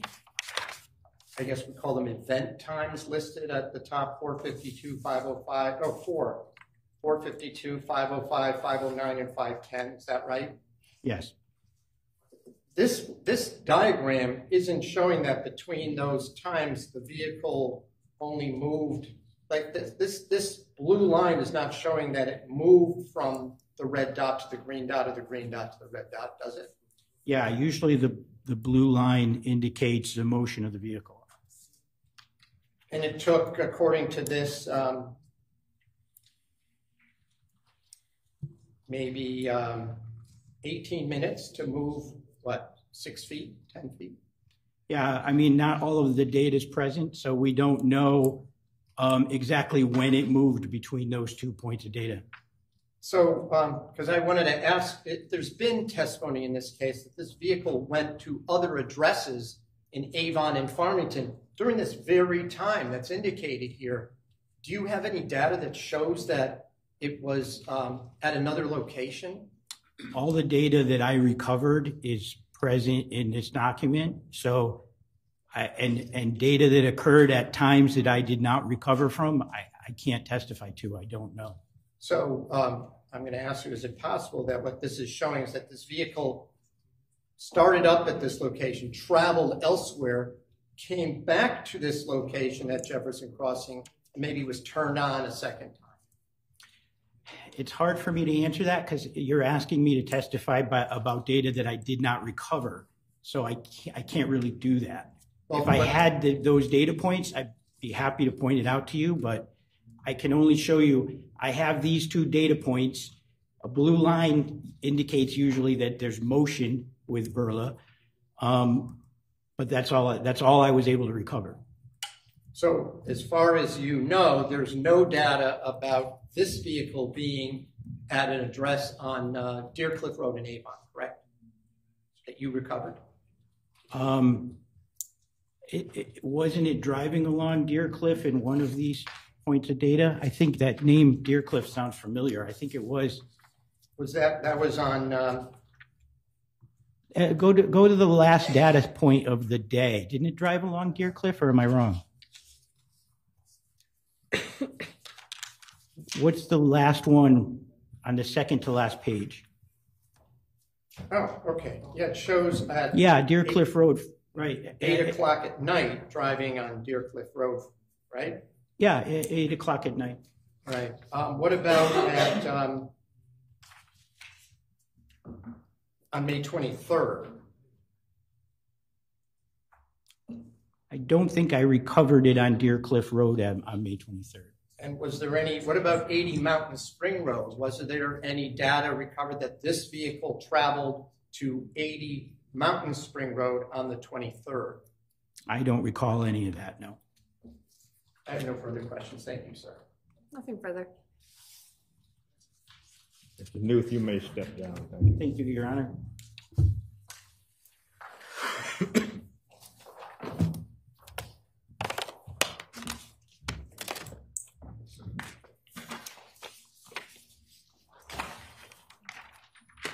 Your Honor, the state would call Detective Mike Clark.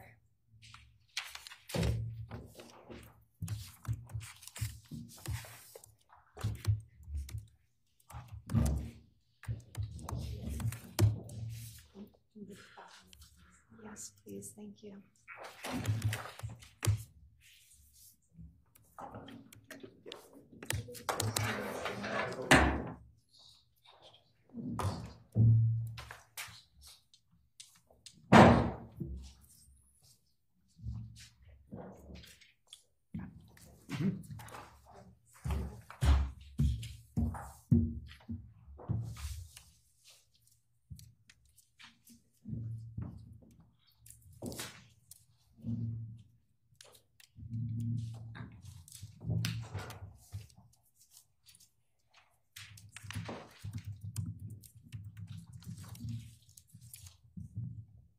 If you could please raise your right hand.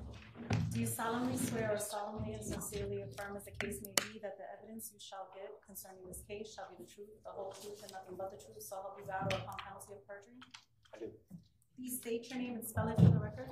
My name is Michael, M-I-C-H-A-E-L, last name Clark, C-L-A-R-K. Sir, you may be seated.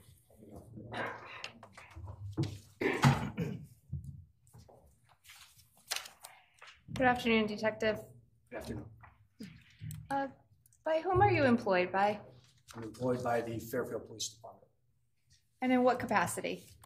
currently in the capacity of police detective. How long have you been a Fairfield Police Detective? I've been a Fairfield Police Detective since 2016. Are you assigned to a particular division or department within the Fairfield Police Department? Yes, so I'm assigned to the Detective Bureau. and I currently work in that function doing cyber investigations. I manage our cold case homicide investigations. I manage all of our digital investigative technology, as well as being a qualified forensic examiner, digital forensic examiner for the agency. And what is a digital forensic examiner? So a summary of what a digital forensic examiner would do. I assist with the initial acquisition of digital devices and digital data, and then the preservation of those devices and that data. Following proper legal procedure or sufficient search authority, I would conduct extraction of digital devices and the data contained within. And then I would work with an investigator to look through that data and determine whether there was anything, any evidence related to their case or any exculpatory information related to their case as well. When you say digital data, what are, essentially, we're talking about computers and cell phones and other electronic devices, is that correct? A digital device, yes, would be a cell phone or computer or tablet or something capable of storing digital data. I'm going to direct your attention primarily to cell phones when I ask you these questions. Is that okay? Yes. Okay, could you just briefly maybe explain a little bit about your training and experience to become a digital forensic examiner, particularly with respect to cell phones? Sure. So aside from being a police detective and having extensive training and experience in criminal investigations, I also have 3 certifications through Celebrite, which is one of the leading digital forensics companies in the world. Those certifications are as a physical operator, physical analyst, and also a certified mobile examiner. I've also been to the NCFI in Alabama, which is the Secret Service training facility for digital forensics. And I've taken multiple classes through the NCFI in cyber investigations.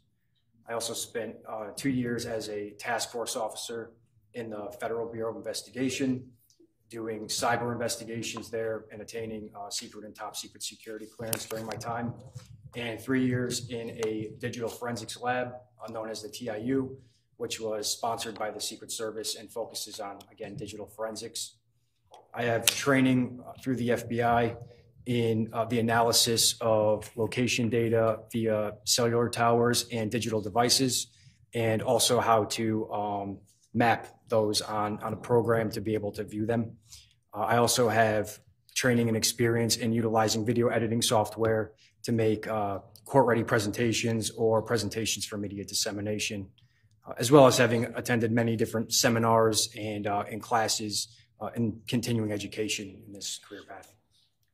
Now, you mentioned the Technical Investigative Unit, TIU. Yes. Can you just briefly explain where is that located and what does it do? Sure. So the TIU is a lab in Weston. It's manned by detectives, officers, different ranks of people that are all digital forensics individuals. And it's a lab where they can take a larger amount of digital devices from different places. They have access to different tools, and they'd be able to conduct extractions or analysis of other devices. Were you a member of TIU? I was. Now, you mentioned a couple terms. I'm going to ask you to define them a little bit, if you can. You just mentioned extraction. What does that mean? Yeah, so I have a simple way to explain an extraction. So we mentioned digital devices being something like a phone, and phones contain digital data, so the data that's stored on those phones.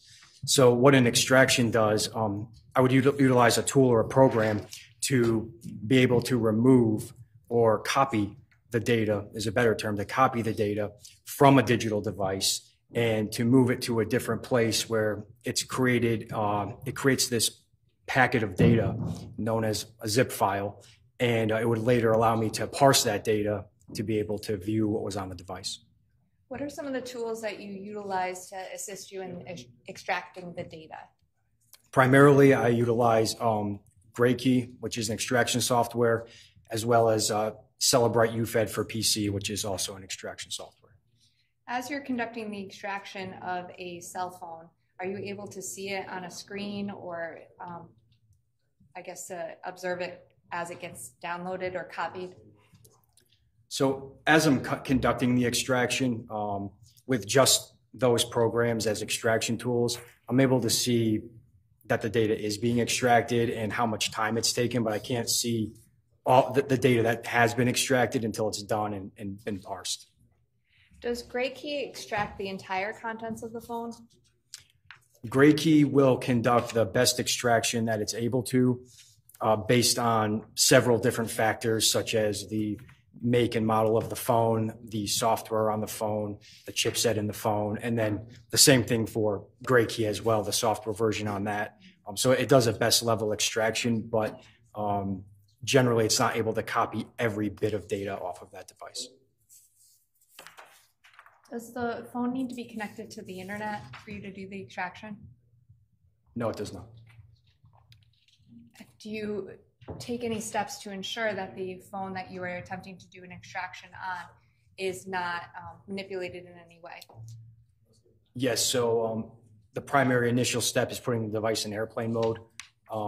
It's a term that we call network isolation. It just prevents the network from touching the device. That way the data can't be deleted or manipulated.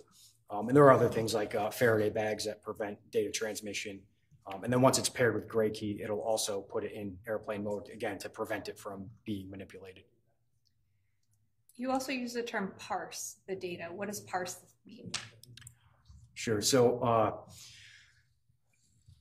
once the data is extracted, it creates that packet I mentioned, so that zip file. And what parsing does is I use another program which is able to look into that data packet, and it's able to pull the data out of it and organize and categorize it in a manner that we're able to view it as it was intended to be viewed on the device. So an example of that, it would take all of the pictures and put them in a pictures category, and the locations and put them in a locations category, and videos and put them in the videos category. So when we look at the program, the user interface, I'm able to go and see, okay, what were all the pictures on that device or videos or locations.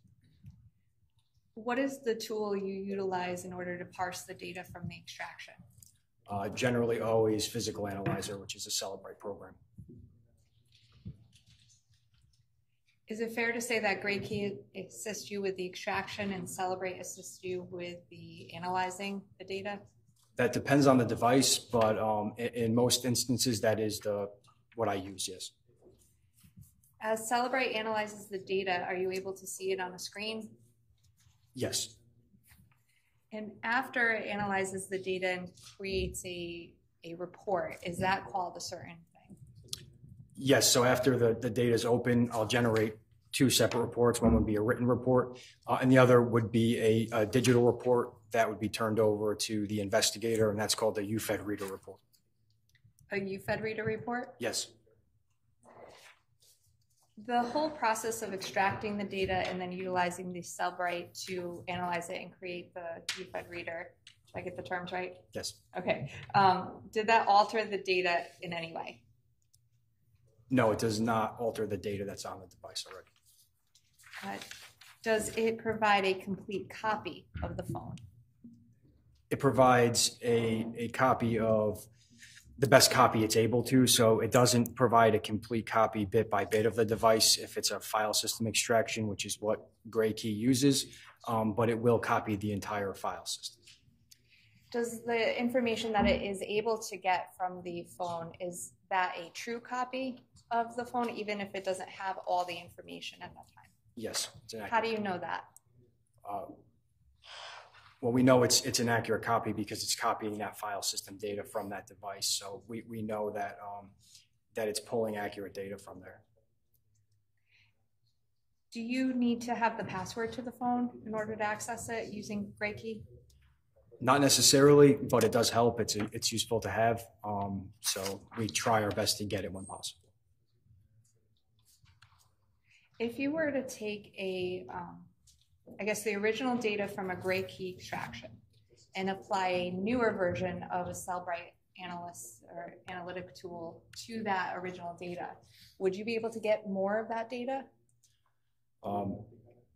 I can't say we'd necessarily get more data, but at times there's data that's not viewable initially with certain software versions of Celebrite Physical Analyzer.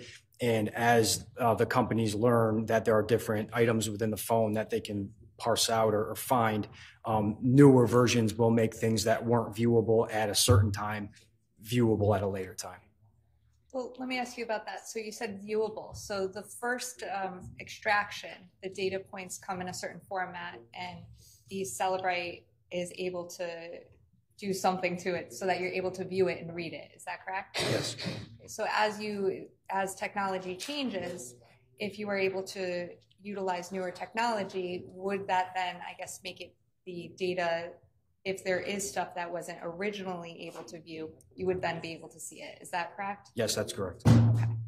Now, as you're actually doing the extraction and the Cellebrite and creating a copy of this data, are you reaching into the backup, the iClouds, and any of that technology? It is possible to do. Generally with Gray Key, though, no. How do you, well, what's a hash value?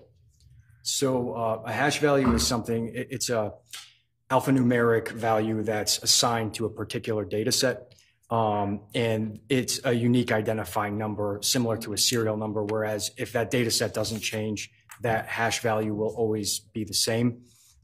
I utilize hash values to ensure that from the time I extract the value to the time I open the data set, that it's the same data set. And then I would apply a unique name to that data set to ensure that I always have the right one. After you extract the data, parse it with Cellebrite and create a UFED, what are some of the things that you can see out of a phone? What are some of the contents that you can view? Some of the contents we can view are things like pictures, messages, photos, videos, location data.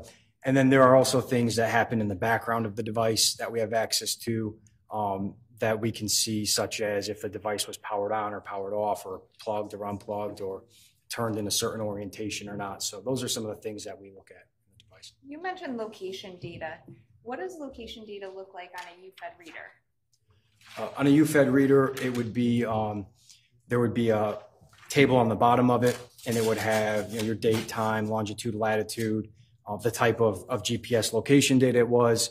And then there's also a map that shows up where you can click on a certain data set and it would generate a pin on a map and show you where that location was. And by the way, when I say UFED reader, am I talking about the end result of the whole process of downloading and extracting the information from the phone? Either physical analyzer or UFED reader would both do the same thing. Does the location data utilize cell towers or GPS? It can utilize both. And can you filter the UFED reader to determine if there are location data points without the use of cell towers?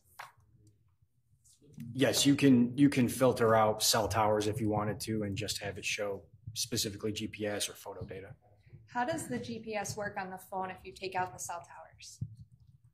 If you filter out the cell towers, it just won't show you where the cell tower was located that the device was utilizing. It'll just show you a GPS fix where the physical handset was located.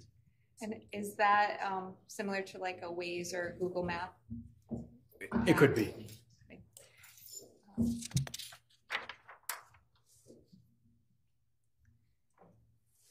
When the location data is recorded, does that require a activity or a user interaction with the phone? Not necessarily. No, it can happen as a system process. So can the phone record a data point for a location if the phone is just in somebody's pocket? Yes. Does it have to be on? Yes. With respect to communication contained within the phone, are you able to access any kind of data points that are involved with communicating with other people in any way on the cell phone device through the use of Cellebrite and the UFED? Yes. If you could just explain a little bit about what you can get from a phone based on communication. Sure. So kind of two of the big categories we look at are phone calls. So if someone places or receives a phone call and voicemails, and then messages as well. So things like iMessages, short messaging service, SMS messages, Facebook messages. There are a lot of messaging apps as well that we look at. You mentioned iMessage and SMS messages. What are those? So iMessage would be a message between two users who have an iPhone and who have sufficient service to generate an iMessage.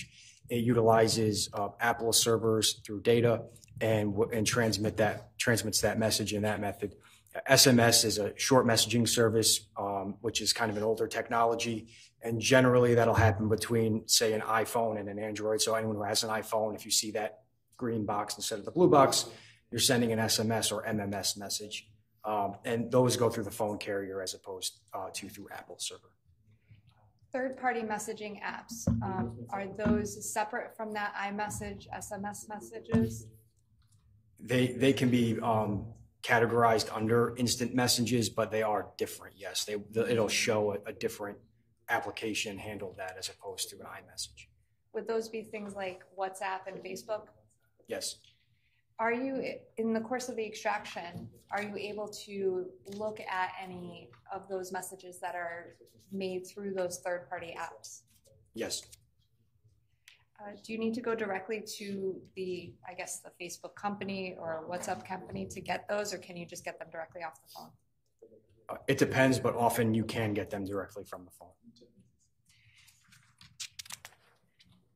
Are you able to determine, based on the extraction, whether or not the phone was, or what times the phone was turned on and turned off? Yes, that is something that is recorded on the device. What about the movement of the phone? Yes, there are metrics that also determine that. And all that can be viewed throughout the UFED reader? Yes, as long as it's included in the report. So physical analyzer is what we create the report with, and as long as it's included, yes, you'd be able to view that. And I'm going to draw your attention, sir, to May 26, 2019. Were you asked to extract and analyze a phone owned by Fotis Dulos? Yes, I was. Who asked you to do that? That was Detective Tom Patton.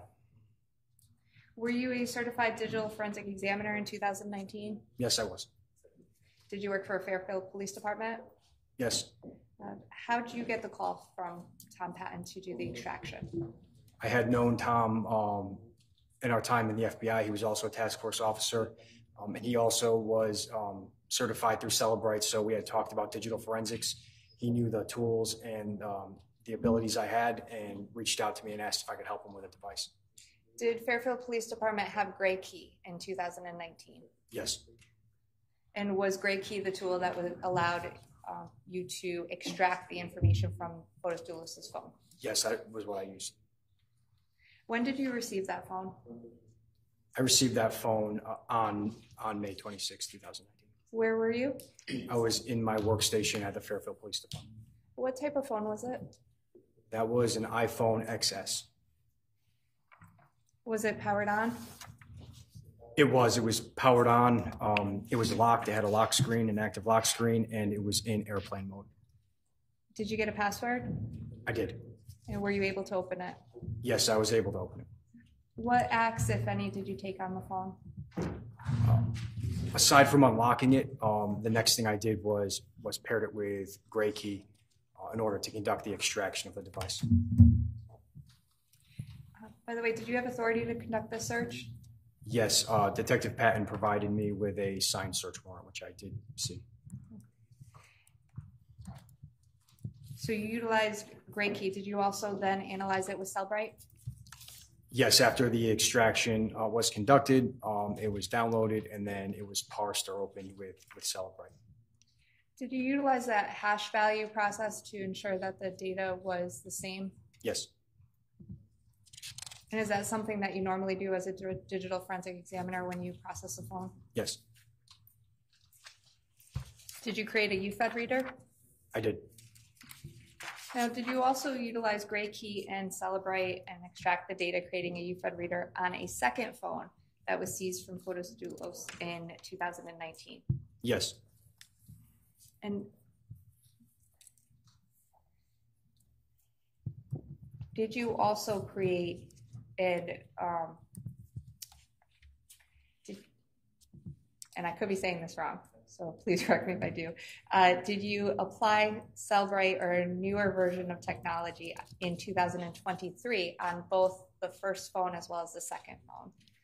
Yes, I took the most updated version at that time of Celebrite and reparsed the original extraction on those dates. Okay, you reparsed the original extraction. What was the purpose of doing that? To attempt to view the original data set with newer technology, again, to be able to see if we were able to view anything newer that wasn't available back then. Now, I want to ask you a couple questions with respect to the first phone that was seized on May 26th and is it reparsed or reanalyzed in 2023? Both work, yeah. Both would work. Okay. Did that 2023 report contain anything that was not, actually withdraw that, that's an awful question. In 2019 report, everything that was included in the 2019 report, did that appear in the 2023 report? Yes, it appeared. Okay. And specifically with respect to location data, I'm going to ask you a couple questions. You talked a little bit about some of the location data points you can get from a phone. Were you able to determine any location data points for the phone of Fotis Dulos on May 24th, 2019? Yes, I was. Now, I'm going to ask you specifically about the time period between 5:35 in the morning and 12:22 in the afternoon. Did you review the Cellbrite UFED report for location data for that time period? Yes, I did. Now, what does that look like when you look at it on a map? Or I'm sorry, not on a map, on the UFED reader. So it would appear on a map on the UFED reader. As I explained, there would be a table below a map. The table would have all of your information as far as the date, time, location data, longitude, latitude type of thing. And then there would be a map above it where you could then click on a data set and it would put a pin on that map and show you where the GPS fix for that device was. On May 24th, 2019, between the time period of 5:35 and 12:22 that morning, what was the first time that phone indicated a location time point? I don't recall that off the top of my head. If I may have a moment with counsel.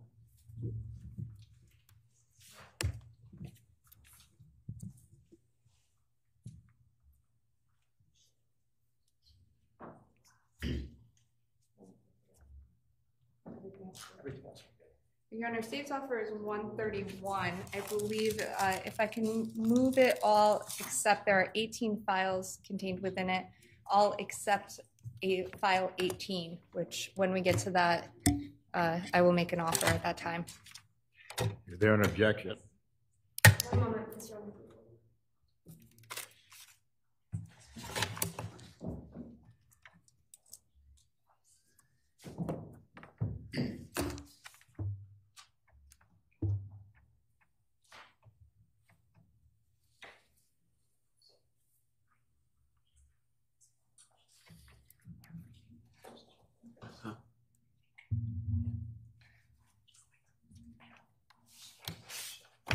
I'm sorry, may I have a moment?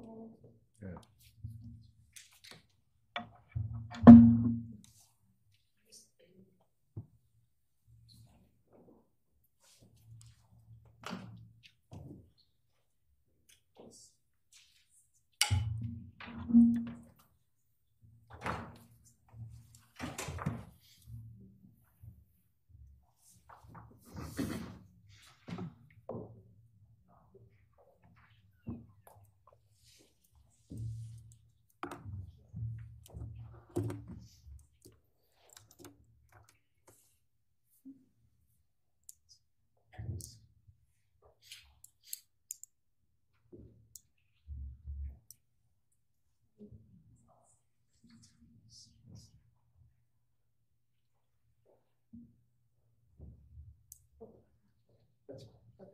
If there's no objection to the other ones, Your Honor.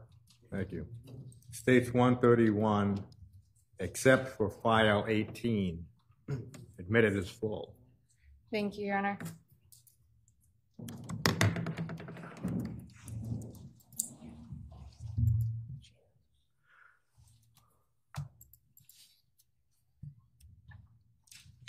Now, sir, I'm going to draw your attention to the screen behind you.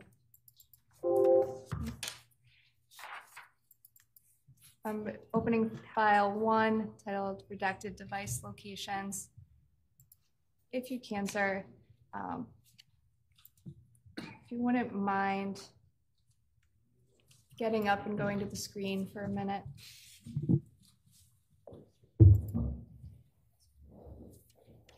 What's being displayed on the screen, sir? So this is a PDF version of an extraction report for location. Okay, I'm going to scroll up. On the top, it says Cellbrite with extraction report. Did you create this? Yes, I did. Okay. And it is 13 pages. I'm going to actually go to the page 13. What is the time that it began? So is the time backwards? Yes, it looks like the earliest timestamp is at the bottom and the latest timestamp. Now, between 5:35 a.m. and 12:22 a.m., what was the first time that this phone calculated or recorded location data? That would have been this time 6:44 and 42 seconds a.m. Okay, if you can you just go through? I know it's hard to see, so if you could please go through and just read the middle box that you, it says type, and then visited, precision, horizontal. What does this mean? Are you asking about the horizontal? Yes. So that's the precision accuracy for each GPS fix. It generates a horizontal accuracy in meters, and that's basically what that means. Okay. And where is the location data on the screen?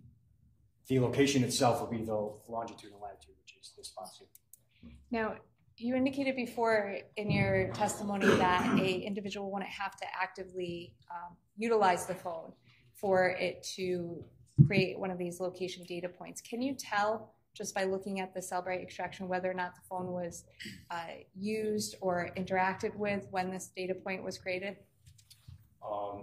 As far as what created this data set, so what created this longitude and latitude marker, there are times where we're able to, but there are also times when we're not. So I'm not 100% on what created that data set. What's important to us is that it was created and is there.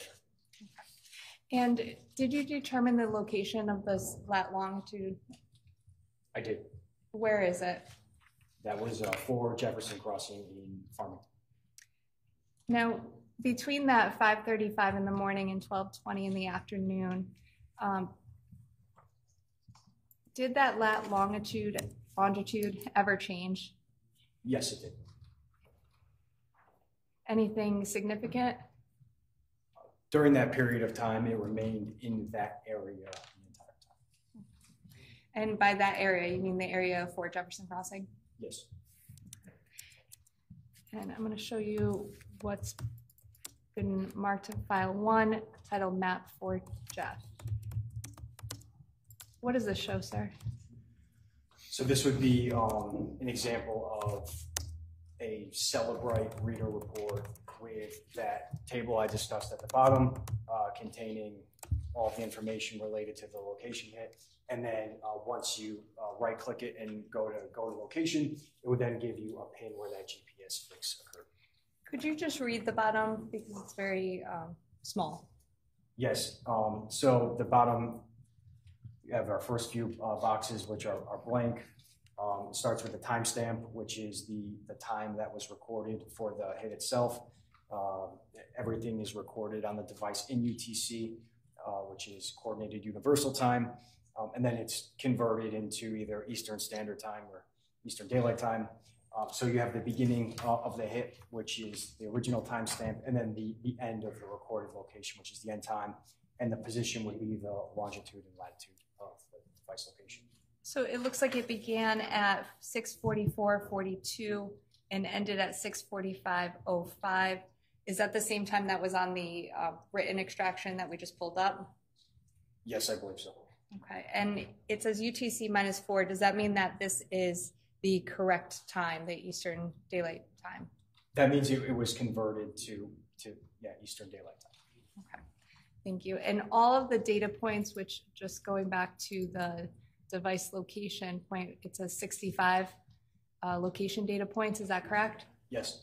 And all of those were in that same location of 4 Jefferson Crossing? Yes, they were all in that general area. Between 5:35 and 12:22. Correct.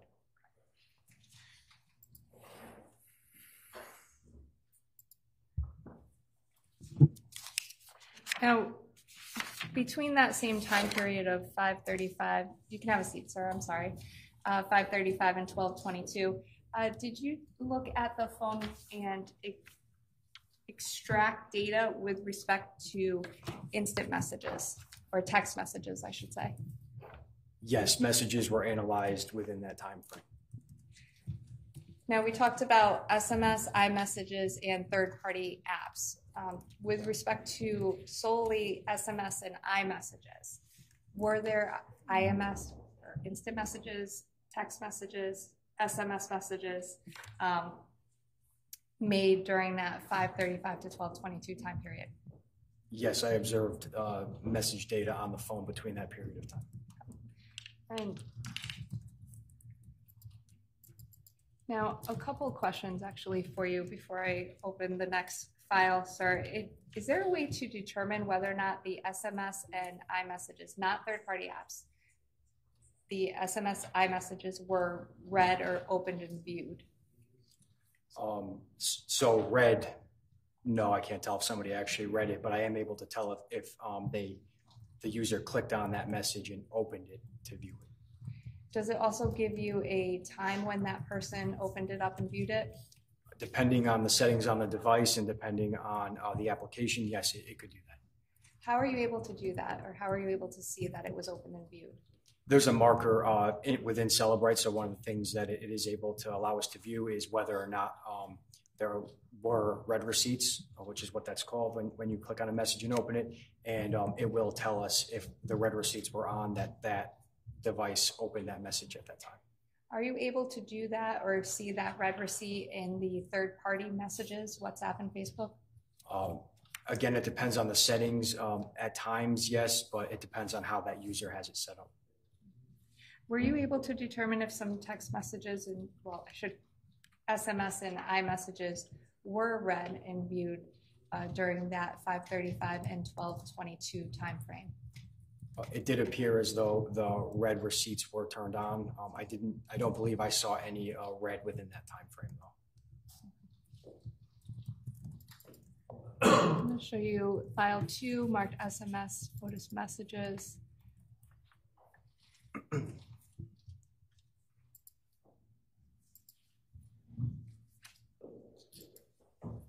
So what are we looking at here, if you can? If you can get up, please, and go to the screen again.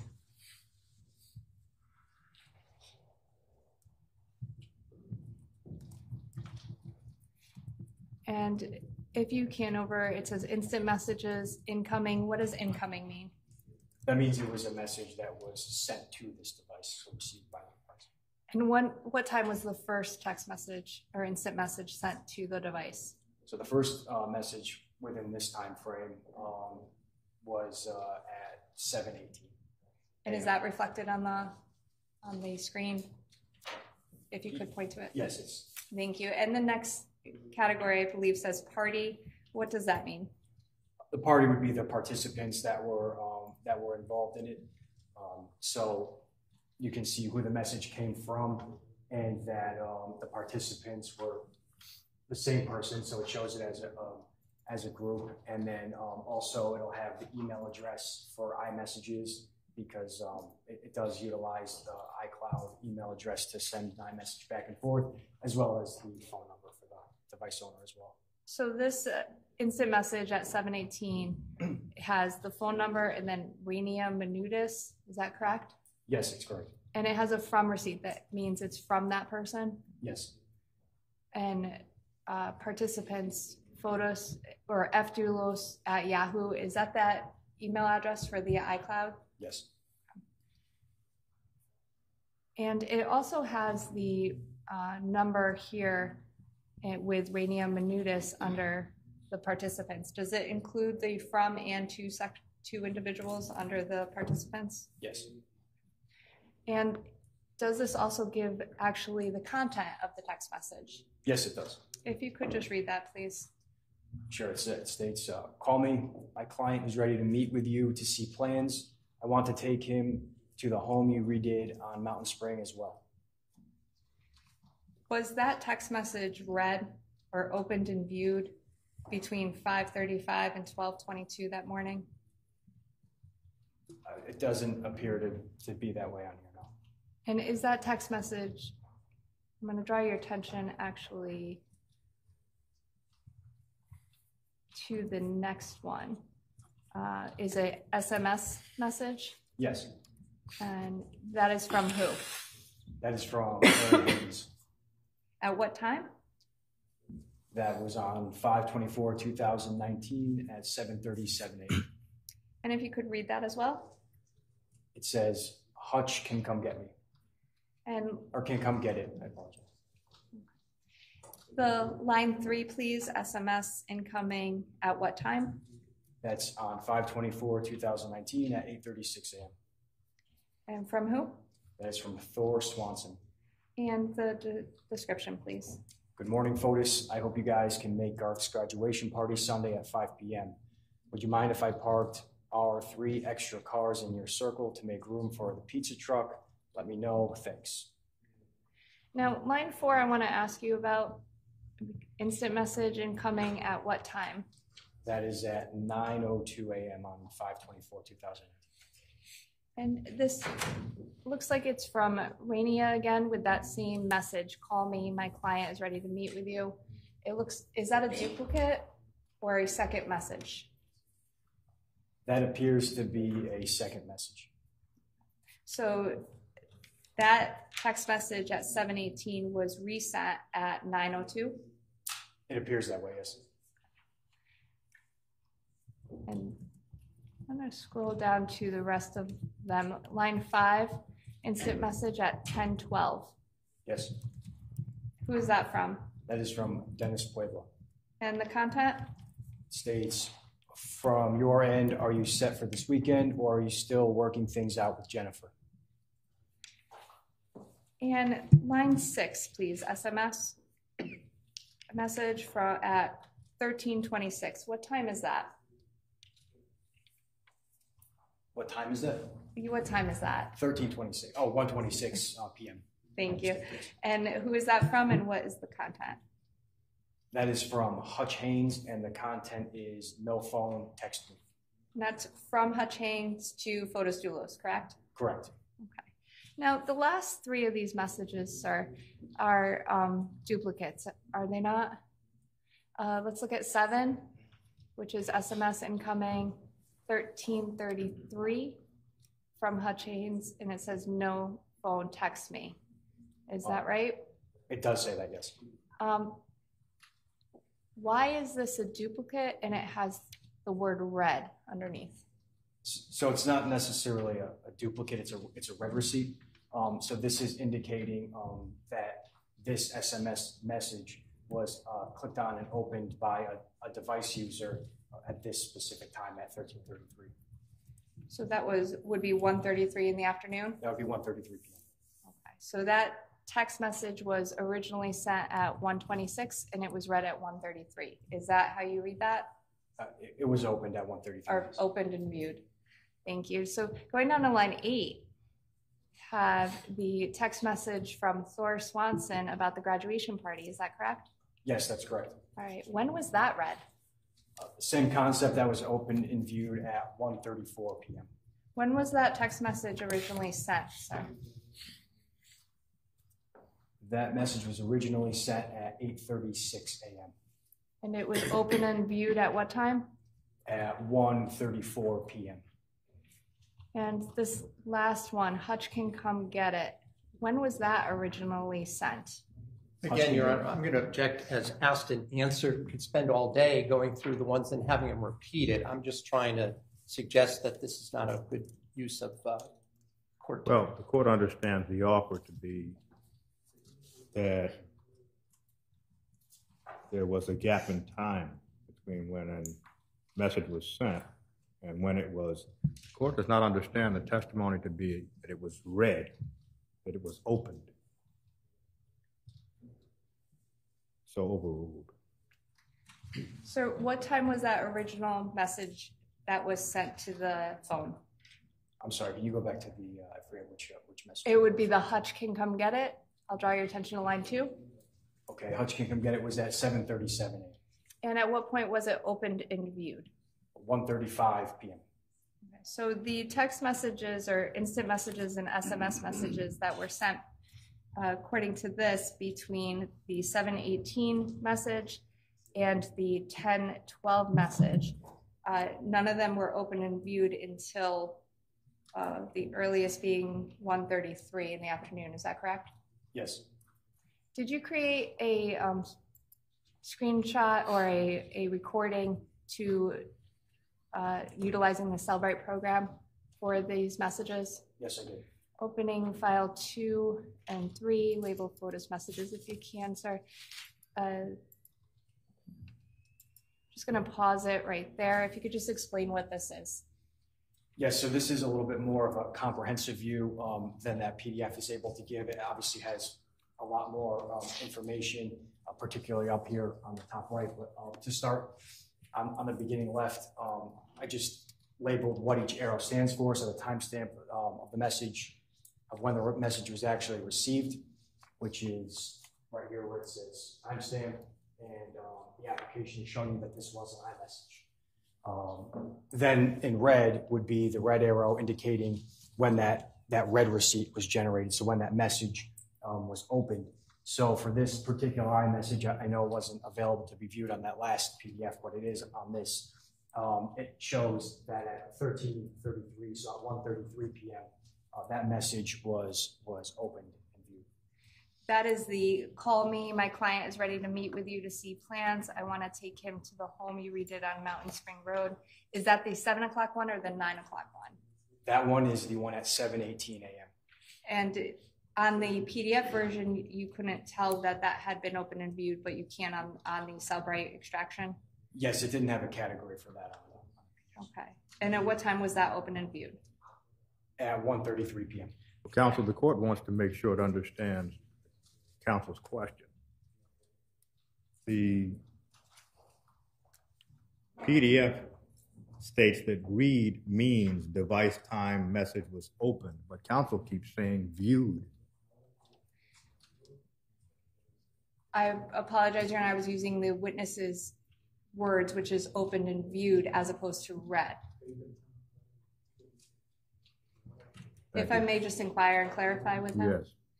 Yes. So it does say on the actual Cellbrite report we're looking at here, the word read. Do you see the arrow? Yes. Well, I'm going to object to this is not the actual Cellbrite report. This is some kind of, which I'm not objecting to, a summary chart, I think, that was created for the purposes of this trial. So I just would. That's correct. I believe he created this, correct? To clarify, Your Honor, I will change the way I phrase it. Well, right now is the time to take a break. Yes, Your Honor. So, ladies and gentlemen, we will resume. Let's set it at 2:05, ladies and gentlemen. Please do not discuss the case.